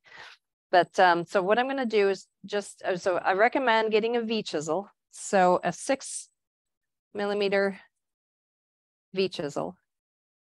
And again, that 60-degree angle, okay? And then a number 3 6 millimeter. All right, which is a nice small one, but it's a number 3 slightly curved. And then I go number 3 14 millimeter. And then number 5 6 millimeter. Number 5 14 millimeter. All right, so these are just, I'm taking odd numbers, number 3s, number 5s, and then I'm going to go number 7. Same thing. Number 7, 14 millimeters. Just to keep it simple, basically it's 3s, 5s, and 7s. I don't know if you can see that here. So 3s, 5s, and 7s, and then 6mm and 14mm. Now the actual set that is quite often a beginner set, I eliminate the 5, 6 just to sort of keep it down because it can end up getting quite expensive if you just keep adding on things. So I've taken out that one. So basically the beginner set is that set. But just to keep it simple, basically 6mm 14, 6mm 14 of each one of those. And then if you want to add in more, then I would suggest maybe something a little bit larger than a number 7 for just taking out a bunch of wood. Maybe like a number 8 or a number 9 that's really curved that, you know, if you just want to hog out a lot of wood. And then you can start filling in. So between the 6 and the 14, maybe a 10mm, 10mm, 10mm. All right, so you can kind of fill it in. But this is a really good, you can do a lot of carving with a set like this. Yes. Is number 9 more useful for getting rid of wood than say the number 2? Is the number 9 more useful at getting rid of wood than a 2? And yes, because of the curvature, you're actually gouging a very large amount out. Number 2, it really isn't removing a huge amount of wood. So let's say, yeah, let me show you. So we're talking about this, it's a little hard to see that, but that curvature, right? You're really scooping out a bunch of wood. So yes, it's you're with each cut, you're actually able to remove a lot more. So if you're really trying to just remove volumes, maybe like a number 9, you know, 14mm or even larger. Sometimes you want to get something quite large. So that's a good start. I want to talk about the tool brands also. So we're talking about the one that is really the most available is the File or Swiss Made, all right, because you can actually walk into a store and you can walk into Woodcraft and look at it and shop for it. Very few of the other brands allow you to do that. And it seems like they have the most ranges available these days. There's a couple other ones. I just wanted to list some of them. So there's Two Cherries, Hirsch, and Dastra. All right, those are German tools. And I believe through the years, they've sort of melded and become one company. A Dastra, 180-year-old company, was just closed down a couple of years ago. I believe they were bought out. I'm not sure exactly what has happened with that, but those are all really good quality tools. You can find, let's see, Diefenbacher Tools sells 2 different ones, I think, of those. The Hirsch, sorry, Two Cherry and Dastra. I think Lee Valley sells Hirsch. So anyway, you can find online where these are sold. Generally, they come sharp. Okay, so that's what's nice about the Swiss Made also. The File, they do come razor sharp, so which is really great when you have like a 2-day class and everybody gets brand new tools rather than spending, you know, 2 days sharpening, which could certainly happen. You can actually start immediately with them. But some of the less expensive ones, you end up having to sharpen them. So we've got the File, which is Swiss. The Two Cherries, Hirsch, and Dastra, which are German. Stubai is Austrian. That's another one. And here, I can write these down too if you want, just so you can get an idea. So we've got File, or also Swiss Made. Sorry, I need to put a plug in that what company you don't know, but the company that makes Dastra, Two Cherries, yeah, Lamp, and Brack. Lamp is part of that? Same German company. Okay. And the local supplier here, Woodcrafters, sells the Brack brand. Some of you have bought from them. So from my perspective, Swiss Made at Woodcraft or Brack at Woodcrafters are both top tier brands that we have locally. Well, that's very interesting. So you were saying that they're all basically just lumped together. So lamp is another one that's, because I wasn't sure. Lamp is a German one. Master Carver. These are private branded versions. So Master Carver in Florida has the Lamp brand. Yeah, Bill yeah. Reinhardt used to Yeah. buy Lamp.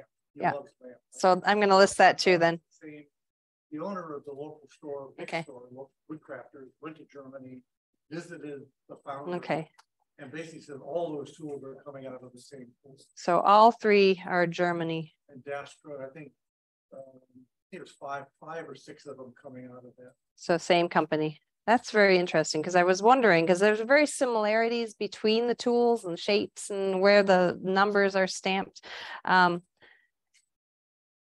Interestingly, when you look at some of these, and I'll show you some of them if I even brought them. Oh no.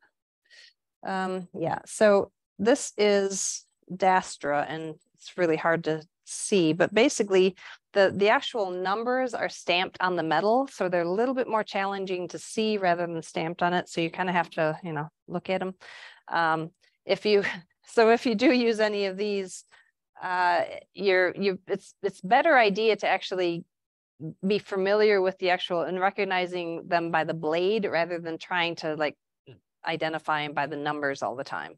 Recognized by the actual looking at the blade. I think you know, with the Swiss made, having them there so available, we're getting spoiled with that.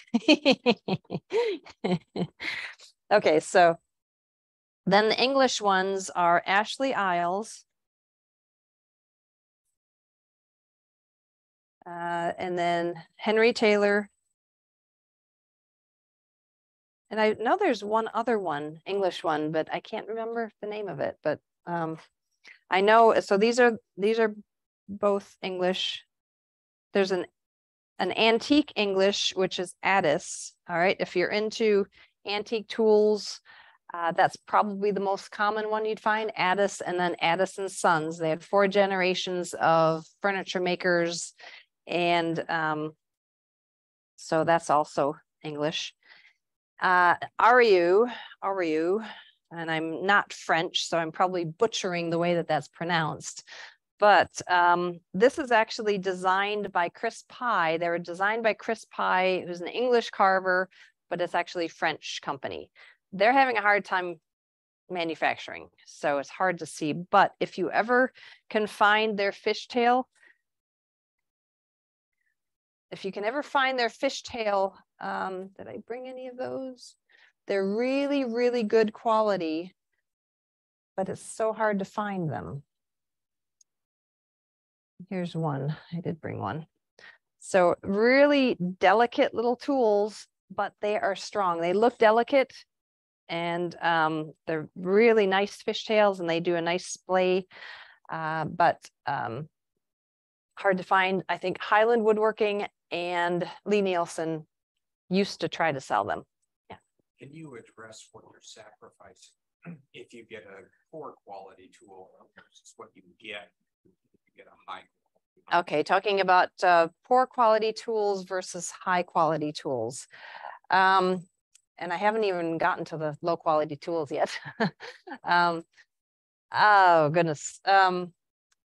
They can be so frustrating, especially, I mean, I've taught classes, beginning classes, where people brought, you know, a 10 set of tools that you can get for $80. And it's just frustrating. First of all, they're not sharp. They're bulky, kind of heavy. And it just ends up being more frustrating than anything. And usually what I find sad is basically stops people from carving before they start. You know, they'll you know, if you can't get the tool through the wood. There is, yeah, I just would recommend investing, and you know, you can get some cheap tools out there. You can go to Harbor Freight and get some get a couple screwdrivers. Yeah, what I would recommend really is just, even if it's like 2 gouges of the really high quality, just 2 of them, just so you can see the difference, because you can immediately tell the difference between one that you just, you know, buy right off the shelf with the Swiss made, and then do a side-by-side comparison, because it's a completely different world. And you end up, I think you probably end up wasting money, you know, if you try to go the cheaper route. Which is, you know, I'd love to be able to say, you know, yeah, there's a great set of tools, and because a lot of times the cost of the tools is stops you from starting too. You can like that set that I listed is probably between $200 and $250. So hard to do that. But again, I mean, even if it's just maybe getting one gouge that's a really high quality, and once you see the difference, it's going to be hard to go back to that. There's a tool brand out there that is kind of mimicking the Swiss made, and it's the Schaff. Have you seen those Schaff tools? They usually end up coming dull. Whenever students have brought them to classes, it's always been a frustrating experience for them. And that's when I loan out just a side-by-side comparison between the file and the Schaff. Usually they have to be sharpened. Even if you have them sharpen them, there's still just something about them that they're just kind of bulky and not really nicely shaped. There's another one, Master Carver. We're talking about the Florida company. The thing is, once you get them sharpened, they're really good. With that and Schaff also, once you get them sharpened and get them reshaped to really what you're wanting, they hold a good edge. It's not that, it's just not being able to have them like that immediately. And so if you're a beginner carver, it can be very frustrating. There's another, this is actually a little bit better, the flex cut. You probably are familiar with those more from the smaller ones. Palm gouges, they are really good quality. From anything that I've seen, they hold a good edge. But the flex cut, it's exactly what they're called. They flex a little bit. So you've got these long handle. They're very limited with the numbers that they have on the longer ones, but they flex a little bit. So it's a little disconcerting when you're carving and you have this sort of thing moving on you a little bit. But I don't know how much are they, $10 or $15 a piece? I don't know, but I don't have any myself, but every once in a while students have those and they're good quality. Just a little kind of oddly feeling. But you know, I've got all of these tools here, and really you could probably get away with, you know, if you're wanting to do a lot of different things, you could probably get away with between 10 and 15 tools and be able to pretty much do everything out there. Yes. So the tools that you have there, is that only tools that you normally use? Okay, the question is, are all these tools here? These are the ones that I normally use. I've actually brought a lot of extra ones for the classes that I'm going to be teaching. So in case people need extra ones, I just sort of bring as many as I can. Generally though, the actual physical tools that I use in a project are no more than really 15 maximum. Which is funny because I've got like 400 tools. you can't have too many. Yes, I say that, but no, you don't need any more tools. Yes, you do. Okay, want to just show you also some other unique, oops, yeah, anyway, let's carry on. If you look down here, okay, now there's some other shapes that you might want to consider. If you're going to be doing a lot of sort of unique carving or deeper carving, there's what's called a spoon bent. All right, do you see basically curved like that? All right, the sweep is like this, but you've got the nice bend in it. Now this is an antique one. I think this might be an Addis. Yeah, this one says R.J. Addis cast steel. So that was one that I got as an antique, but really helpful if you're trying to get into areas. And when you think about those, the shell niches that I was showing you, the really big shell, I had one of these that was huge to get the hollowing out of all of those shells. If you didn't have a bend in it or a spoon bent, you would take a straight one, right? You would come down and do that sweeping, and you'd get to a point right here where this would hit that upper edge, and then you get stuck right there. So the only way to get past that and continue that curve down was to use a spoon bent. So there are some times when it's the only thing that will actually complete the project, but I don't use these very much. I mean, if you really have to get into some areas that are really awkward, and mainly because a lot of the carving I do is more shallow relief, but if you're doing some really deep carving, it's very necessary. Then also have what's called the back bend gouge. All right, so if you look at that, so the bevel is on top. It's a curve like this, all right? And then basically, again, it allows you to sort of lift up the tool a little bit and do a convex shape to it. I hardly ever use these tools. They sit very pretty up on my walls in my collection. I've got, I don't know, maybe a dozen of them, but I've never, I think maybe once you get used to tools, or you get used to using particular tools, and I didn't have those when I first started, so maybe I just got used to it. So anyway, all right, any questions on, yes? On the fishtail versus just the straight chisel, is the fishtail more advantageous? Why? Okay, the question is, between the fishtail and the straight, are they more advantageous on a wider blade? Not necessarily. There, however, you do get to a point where they actually, I think underneath a 6 millimeter, they don't have fishtails. All right, so they just don't, it just, there's no room to have this splaying out. So underneath below a 6 millimeter, they don't have them. They have fishtails all the way up to, 60 millimeters, the huge ones. So, so I don't know about that, whether they're more advantageous. I'd say just fishtails are more advantageous across the board, period. However, I want to just explain that along the same lines, the more curved you get, like you get into the number 8s, 9s, and 10s, it's not really necessary for the fishtail. So that's where you end up not necessarily getting the fishtails, because basically the whole point about the fishtail is you're kind of going into corners, and if you get a really curved gouge, those corners aren't really going to be affected. So they don't make them on the low. They don't help on high. On the high curve, we're talking about. We're talking about like the number 8s, 9s, and 10s curvature. So we're talking almost half round, and it's not really necessary.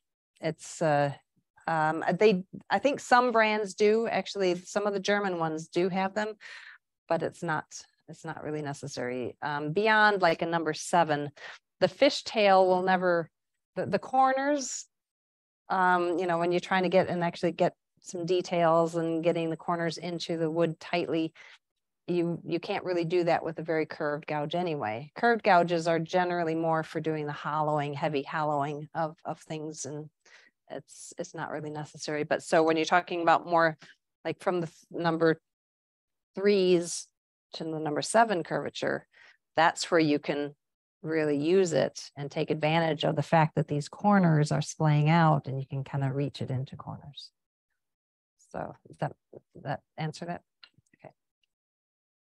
Okay, I wanted to go over sharpening. And now the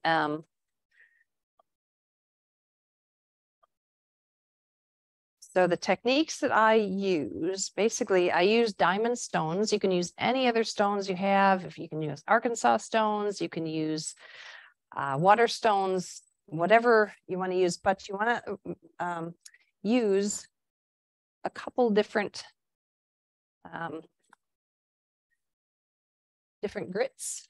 All right, so what I use is I use a 1200, and then I use an 8000. All right, so 1200 to start, to really just do some sort of roughing, or really just removing the bulk of the metal if you have to, if you've got a little nick in the edge of the tool. So I start out with a 1200, And then I finish and really do the final honing with an 8000. So whatever tools you use or whatever stones you do use, you just want to make sure that you really refine it. You finish it off with something that will just create that really nice mirror edge. The diamond stones I've found that are really quite good. I used to use Arkansas stones, and they probably have kind of sped my sharpening up. I really cut the time in half. So it does, just do this. It's a nice little clamp. Okay, and the thing is, the amount or the lubricant that you use, you can either use water or Windex is really good. So have you ever seen that movie, the My Big Fat Greek Wedding? Windex is like a cure-all for everything. So even this, I love that movie. All right, so a little bit of water, or they recommend a little water with detergent. Oh, can I get a napkin, please? I'm going to make a mess here. Thank you, ma'am. Okay, so this is where a Sharpie really comes in handy when you're just kind of getting the feel for how to do this. If you basically do a Sharpie along the back side. Have you ever done this technique with flat chisels or planer blades or anything like that? But what it does is it kind of gives you clues of making sure that it is set on the stone as accurately as possible. All right, so you do that right on the back. And so ideally what I want to see is it hitting the stone from that heel all the way to the tip. All right, so I want to have all of that black marker go. Typically though, what happens is it either hits like a high spot and you'll see a little sort of a thin area going away. And if that's the case, then you need to make sure that it goes flat against the stone, and you just keep going until the whole thing is flat. One thing to keep in mind, when you buy tools, quite often they come with a little bit of a secondary bevel on the back. So just this on here. I can. Sorry, I'm sorry to interrupt. I missed a question. What's that? So it takes us back to our curves, and people would like to hear you say one more time about using progressive chisels to make the spiral. The note was, if you use the same numbered chisels and change the sweep, you get a perfect scroll curve. Is that right? Exactly. Yes. So, okay, let me just go back to that. So the question was more to explain a little bit more about that spiral. All right. I guess I can probably, since you're already up there. Yeah. Either one. Okay. All right. Let me just get back onto that one. All right. So the question was to clarify that a little bit with this. So basically, yes, if you take all, but it needs to be the same number, like for instance, number 7, I'll do it again. So basically you take a 2 millimeter and then you connect with a 4 millimeter, and then you take take a 6 millimeter and just connect each of those cuts. And if you take the next one up, 8 millimeter, 10 millimeter, basically those will create, but it needs to be that same number gouge. So 7s, 5s, obviously that's going to depend on how tight that scroll is. Okay. Okay. Welcome.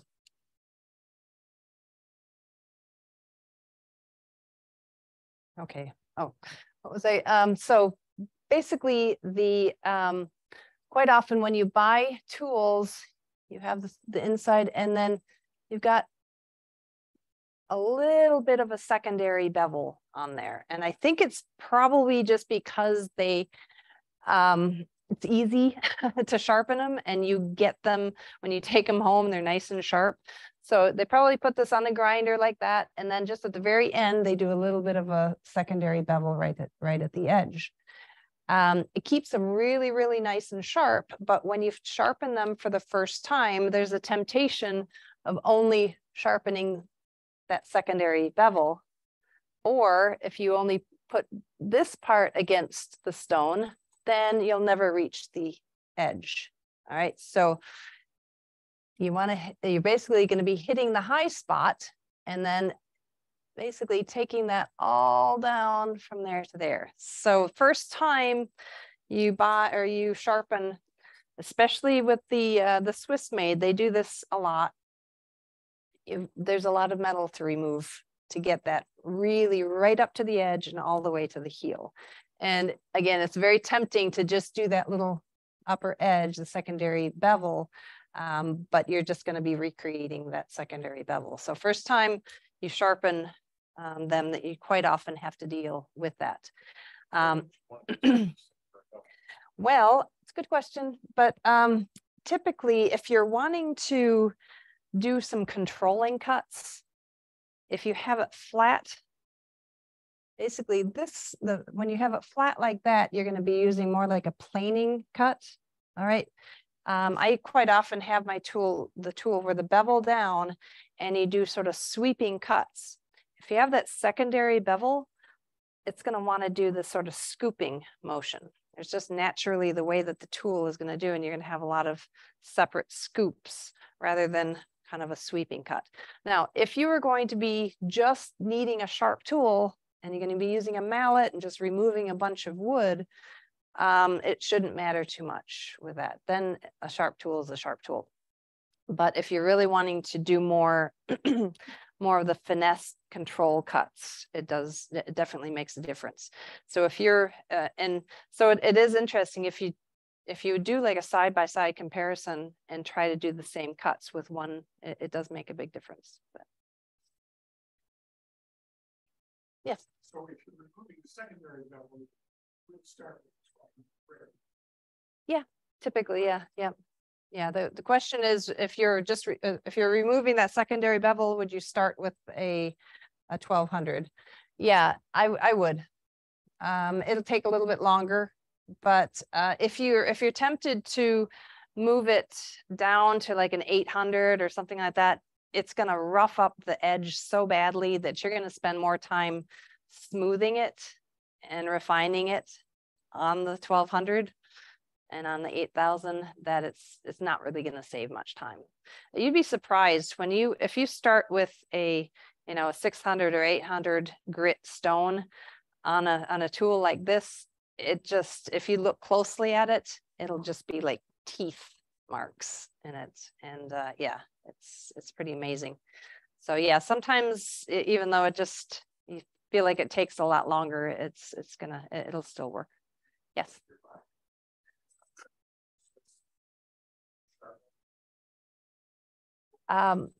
Okay. Yeah, the question was, would you sharpen it when you buy a brand new tool, do you sharpen it right away and get rid of that secondary bevel? I wouldn't.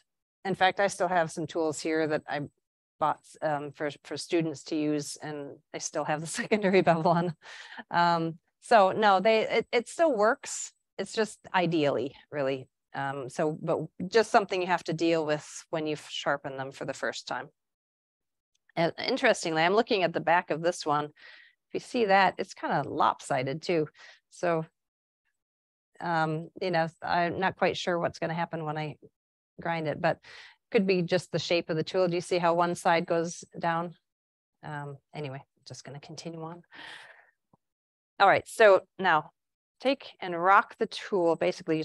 So rock the tool so you can feel a flat, all right? And you can actually feel it pretty solidly. And I want to take and set your feet a couple feet apart, and then just going to rotate it, all right, side to side. And what I like to do is physically move across the stone, all right? So my body actually goes side to side. If it's just this movement, there's a lot of things that can happen in that movement. And quite often it ends up creating more of an S shape on it because there's something in that pressure. So I try to keep it pretty even, side to side. And you can see now, right now, if you can see, can you see that one? Not sure which one would be better to see close up. Okay, now right there, you can see it's right at the heel, all right, where the marker is disappearing. So I really need to lift it up a little bit. So at this point, it's just hitting the heel.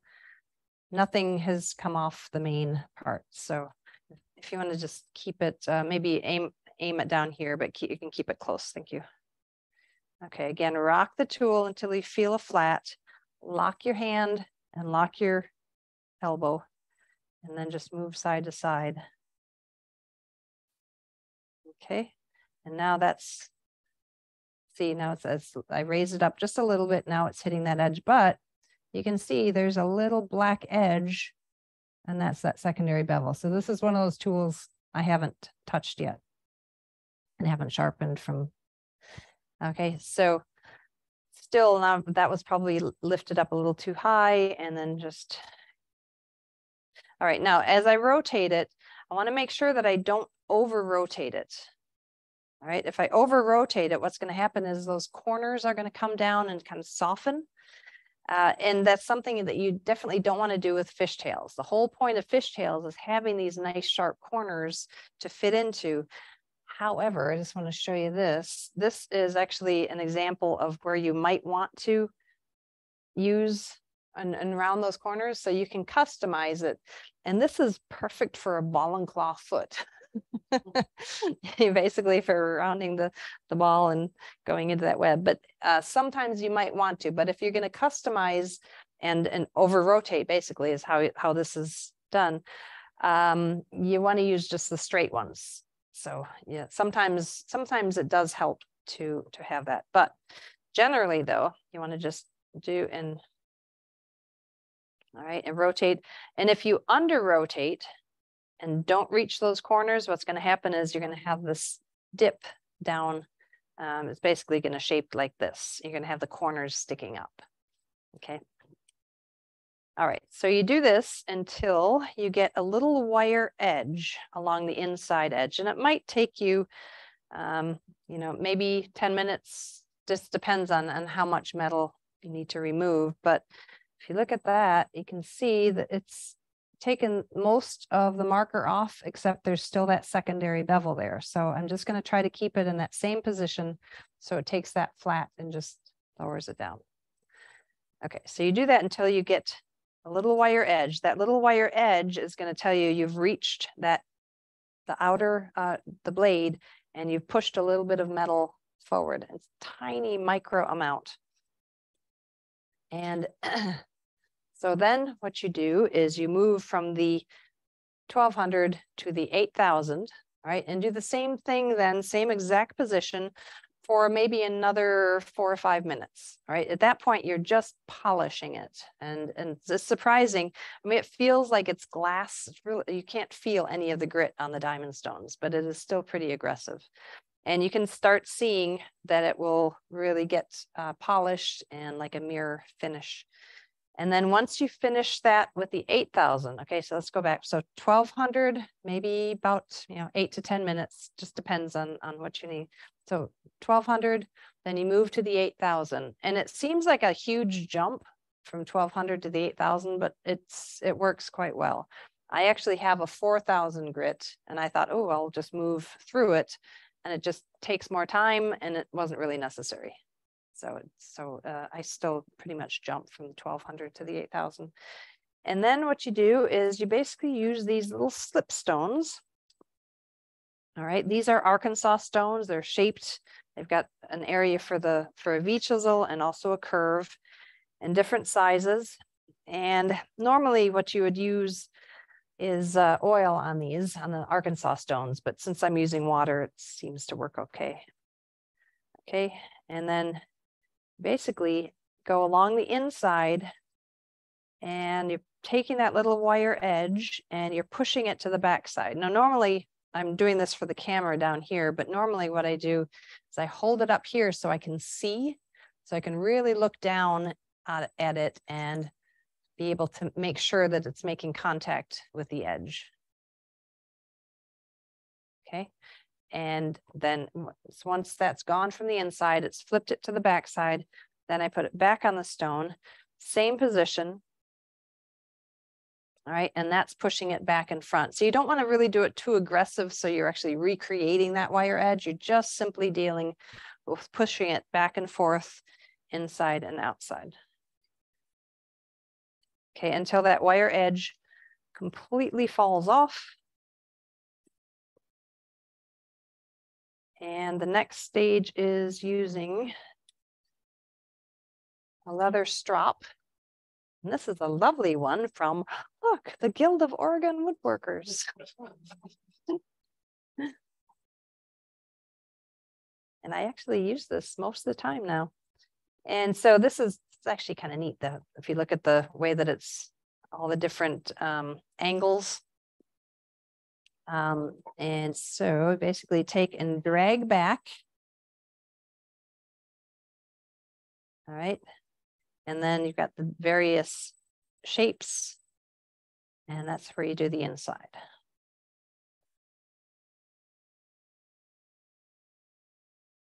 Okay. And the thing is, as you're carving, I probably use the strop a little bit more. If it just feels like it might be getting a little bit dull, then I put it on the strop and just see, because obviously, I mean, you don't want to have to go through the whole stone sharpening process. If it brings it back, and it will sometimes bring it fully back to a full sharp tool, just using the leather. And you can use various other things. You can use cardboard. You can use just a bare piece of wood. This is also something that I've created. This is something I've had for years, where you just have a couple different variations of curves. All right, and just drag back. You can use dowels if you want, but you know, make different custom pieces, different shapes. And that is pretty much it for the curve gouge. Is there any other questions with those? Are you good with that? I did want to mention something.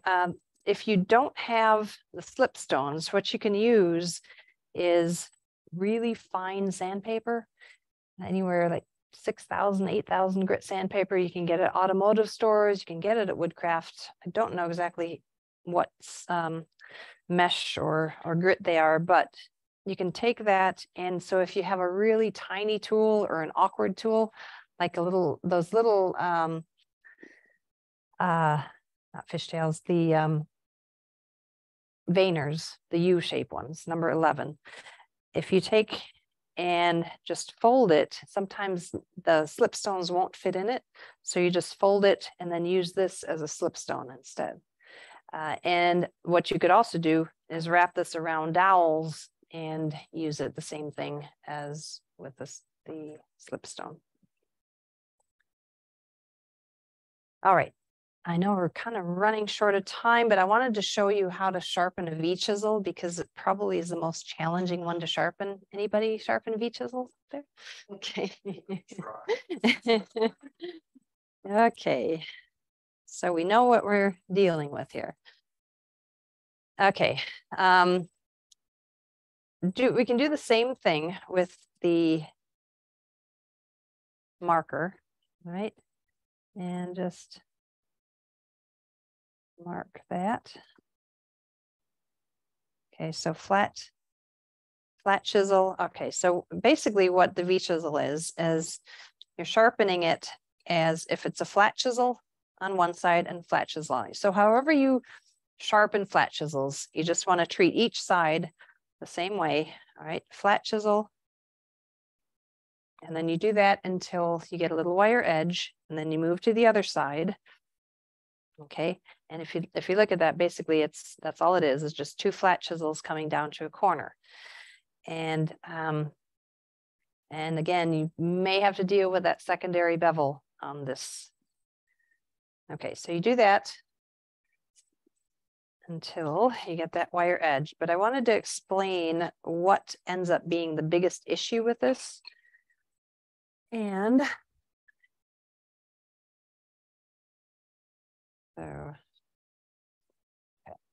so what often happens, I'll just get rid of this.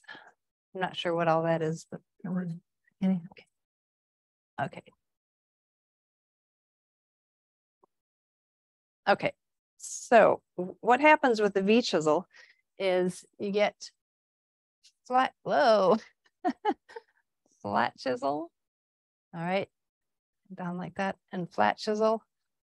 All right, and then, all right, but I kind of exaggerated that a bit, but basically that corner is not necessarily a sharp inside corner. I probably exaggerated the curve a little too much. It's more like that, okay? There is a slight radius to the inside corner. And so what happens is if you take this, all right, if you take this, this is the bevel, if you take that as a flat chisel and that as a flat chisel, quite often what happens, especially if you remove a lot of metal, is that you get this sharp corner on the outside and a slight radius on the inside, which actually produces a little beak of metal. Right? How many of you experienced that one if you sharpen?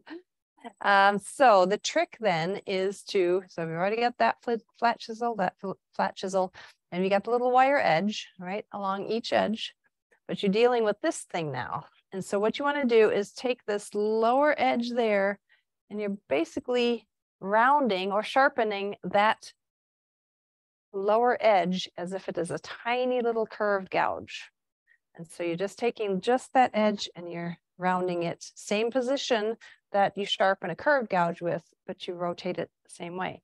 All right, and surprisingly, that little beak will start getting shorter and shorter as soon as this becomes the radius on the outside matches the radius on the inside. It's tricky, but it's really the only way to get it to work.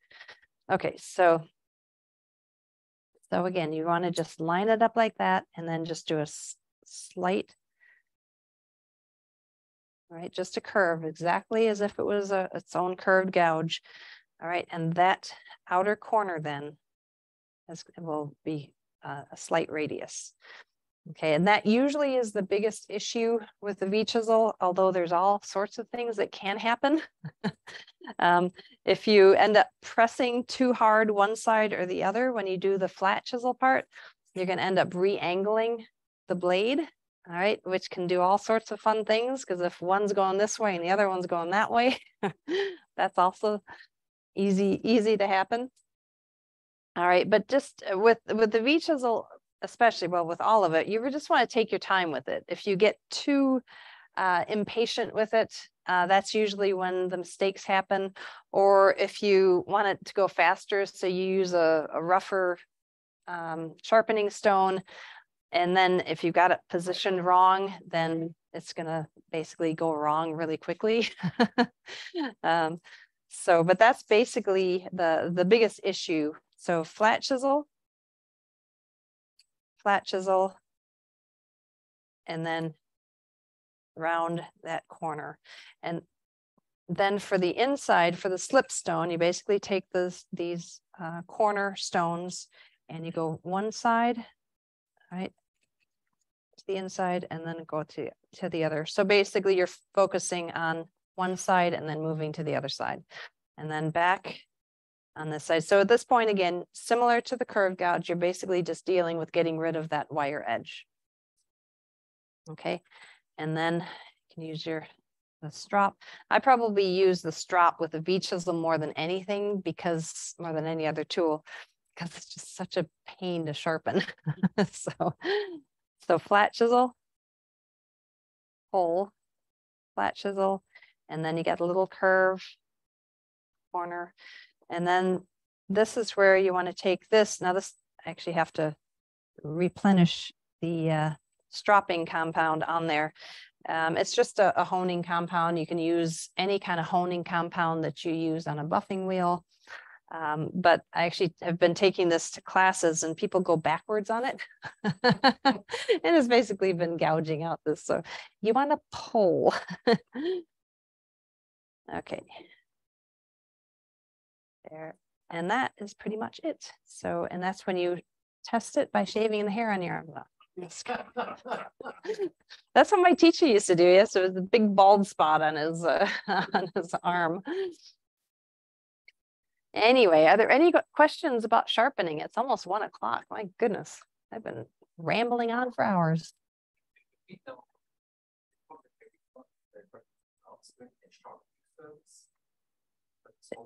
Is there a sharpening service? I don't know. Does Woodcraft even offer it?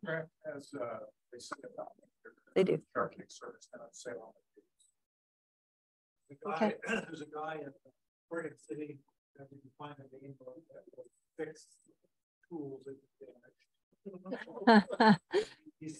Tom Rich uses him quite a bit for handling gnarly problems.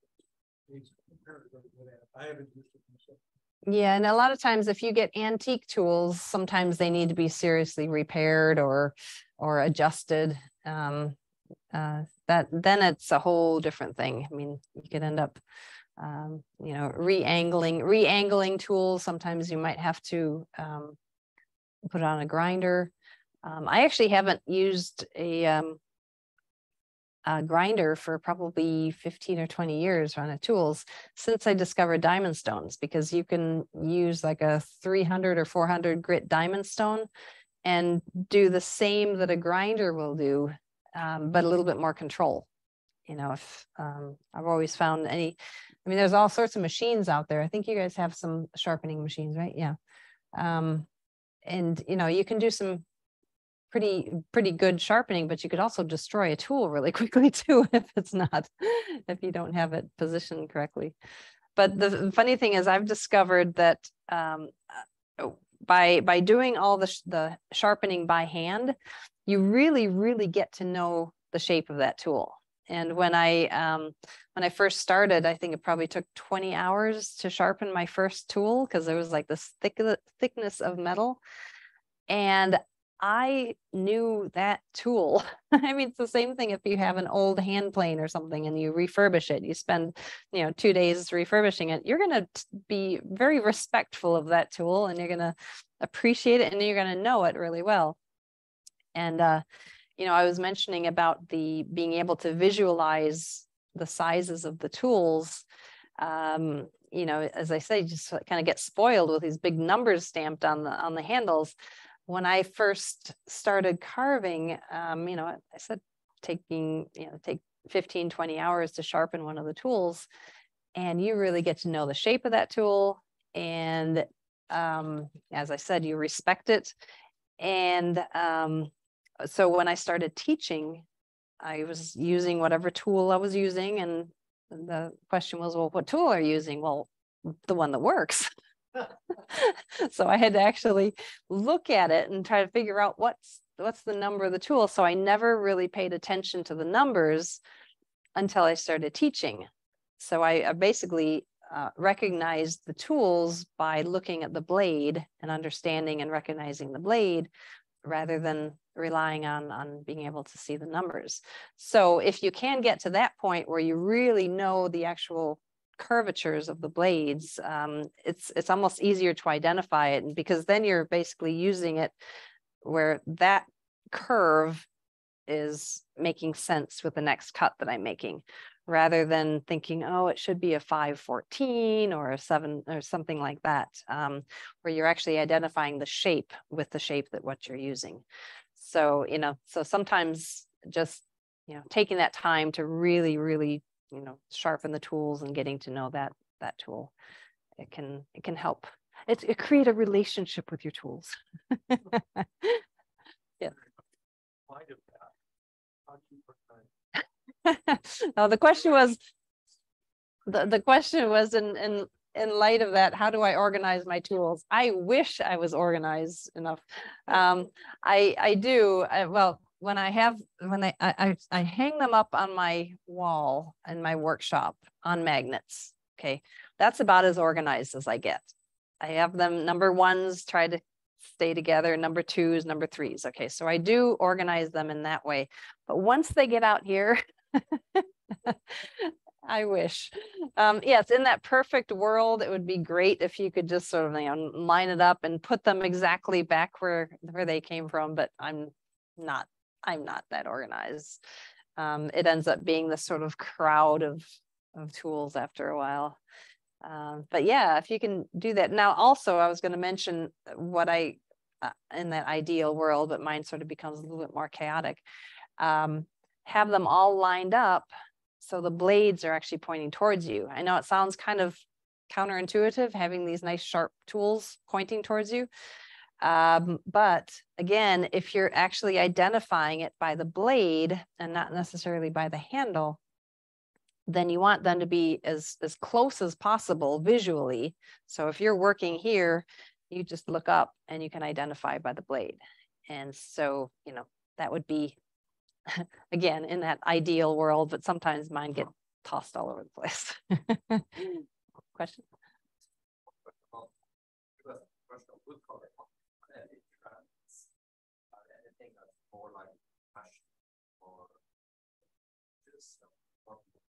Are you talking about the current sort of wood carving environment? What are the current trends? That's a good question. You know, this whole sort of Society of American Period Furniture Makers, these are people who really get into, you know, reproducing the 18th century furniture. As I said, you know, ball and clawfoot, a lot of the things that I showed up there. That is actually, it's continuing to be of interest, but it seems to me that it's more sort of gearing towards the retired people. A lot of retired engineers are into the period furniture.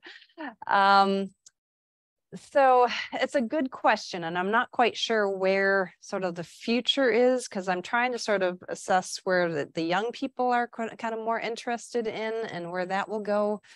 But it seems like they're more into doing the 3D printing, and now a big thing is the CNC machines that are out there.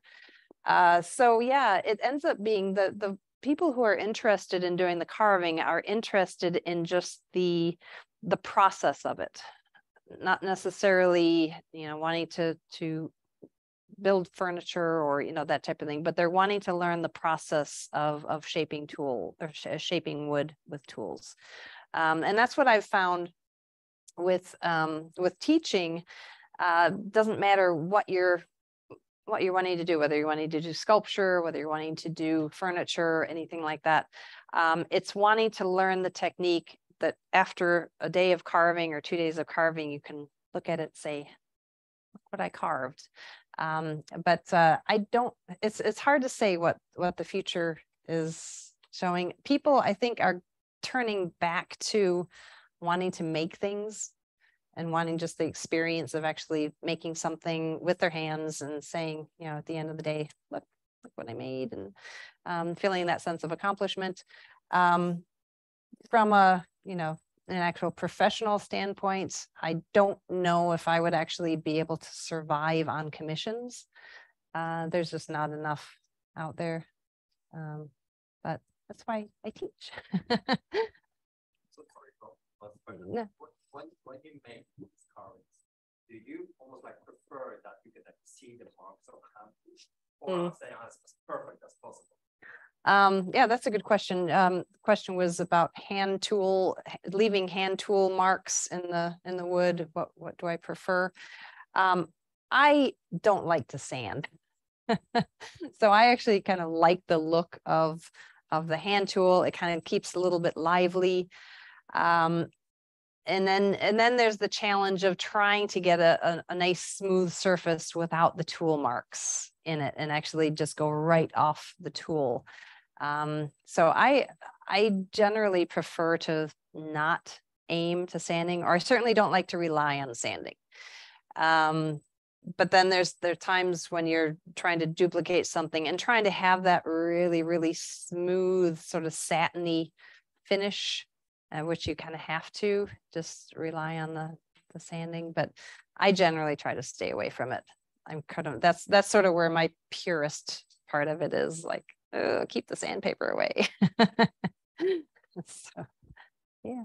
In the world of stone carving, yes, thinking about beginning stone carving, which I have never attempted at all. Mm-hmm. Can you recommend a beginning project, a beginning tool, and a beginning material? Sure. So the question was about stone carving, about how to get started with that. Generally, I would suggest you can go into art supply stores. Alabaster is a good one to start out with, and Also soapstone. Those two are really good. And they usually you can usually find a chunk of stone that's quite workable. But yeah, those two are really good ones to start out with. And just get 1 or 2 chisels, stone chisels, and a mallet. The interesting thing is when you think about, basically you have a flat chisel. Anything convex can be carved with a flat chisel because it's just a series of sweeps. All right. If you're doing anything concave, then you need obviously a curved one. But generally anything stone carving, anything that is convex is always shaped with a flat chisel. Are the tools unique to stone? Yes, you can. I mean, alabaster, you can literally get just a simple coal chisel. It'll cut. But if you're starting to work with anything that's a little bit harder, marble, definitely granite, which I wouldn't recommend carving granite at all. Then you're going to want to use what's called tungsten carbide tipped stone chisels. And in England, they sell them. I think a company called Taranti, T-R-A-N-T-I. They sell the tungsten carbide tipped. They're quite expensive, but the only way to sharpen those are actually on diamond stones. Nothing else will get them sharpened. So yeah, you get basically a couple chisels, a stone carving mallet, and stone, and just hack away. That's how I started. I mean, I basically just started experimenting and discovered how it worked. And I missed, can you carve soapstone with Swiss-made tools? No, you don't want to use wood carving. No, no, just special stone carving chisels. Yes, yeah, and soapstone is really quite soft. You can actually use you can actually sand it and to shape it. I haven't actually done. A lot of the stone that I've used was alabaster, which it's soft enough that it doesn't feel like you're carving on it for 2 weeks without getting anywhere. So yeah, I'd recommend probably alabaster to start with. Is there grain in the stone, or is it? Generally, no. That's why when a lot of times people who are stone carvers and move to wood carving really get frustrated. Because all of a sudden with stone, you're dealing with, the freedom of, going whichever direction you want. And then you go to wood carving, you're like, wait a minute, it's not letting me go that direction. Yes. The broken, talking about how to repair these pieces. Yeah, we had some kind of mishaps on, I think they played football with my luggage. But if you see that right there, can we zoom in? Oops, right there. So a nice clean, fortunately, a nice clean cut right there, or clean break.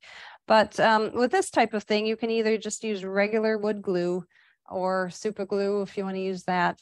But you can, as long as it's a nice clean cut like that, it actually isn't going to show very much at all. It's not structural necessarily, so you could probably just sit and hold it. But if you want to just try to do some clamping, they also have those spring clamps. Have you ever seen those? Where basically this wire, it's a tight wire that basically is curved around like that. And sometimes that holds onto little delicate pieces. It's kind of like it's a spring wire. I don't exactly know what it's called, but then basically it pokes into this side, comes up this way, and then curves around that way, and it holds it quite tightly. So that's helpful in really kind of awkward things where you can't necessarily put a clamp there. Yeah, it happens. And it doesn't mean that you have to throw it out. And that's one of the things that I think is the biggest thing to learn in a beginning class, is if you end up sort of making a mistake like that, or something goes flying off, it's not the end of the world. You don't have to throw your whole piece out. There's all sorts of things you can do. You can, redesign. It's called the redesign opportunity. Of just do a little bit more carving out of that area. Or glue it back. I generally, except for something like that, I generally, if I'm carving something and it kind of breaks, I generally don't glue it back. I just do a design adjustment, but that's a little different. And there's another, where's that other one that broke? Oh yeah, here we go. This is a little bit more. This is another one of my disasters that happened. I'm not quite sure what they did with this one either, but this is going to be a little bit of an issue because it broke in a weird place and it's not fitting back in nicely. All right, so I think I'm going to get it as close as possible and then maybe do a little bit of little wood filler putty just to sort of visually, so it doesn't, but you see what happened, if you can see that, but basically it actually broke. So anyway, it's not going to fit real nicely. So what sort of wood filler or putty might be recommended? You can get some pretty nice. Yeah, well, actually, with that, it's just visually. Yeah, I probably wouldn't carve afterwards, but it's really more just to try to match the color and then just fill in the crack, really. At that point, I probably wouldn't carve anymore. But it's really just, sort of covering up the crack, really. So, and that's actually for a customer. Yeah. Oh, I was going to show you, actually. This is the reason I brought this, is because we're talking about sort of future. This is actually a rubber mold of that.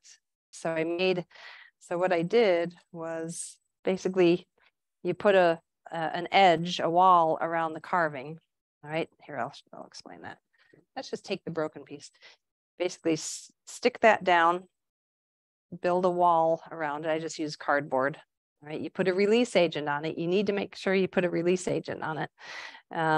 Brush it along there. Then you pour the rubber into there so it covers this and also is surrounded by the wall, right? Then once that's cured, then you can pull this off. All right. That's what the result is. It's really accurate. I mean, it will be so accurate. If you've got like a little pinhole, you'll have this little string or little floppy thing of rubber that will actually go into the nail hole.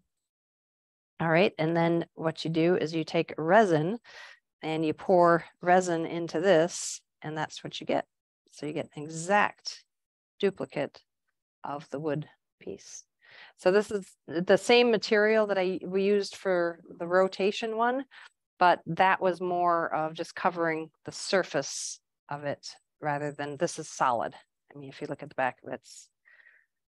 So, the thing is with this, if you're just going to be painting it, you could just do this and, put it on top of little columns or, anything like that, or put it on a fireplace mantle or something. So if it's painted, it doesn't really show. That's, as I said, my purest carving techniques have just gone right out the window. So anyway, questions? Done? All right, thank you.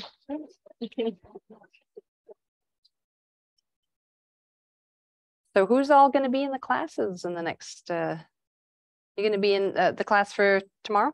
Yeah. Okay, good. Guess who our speaker is? You might hear some of the same stuff.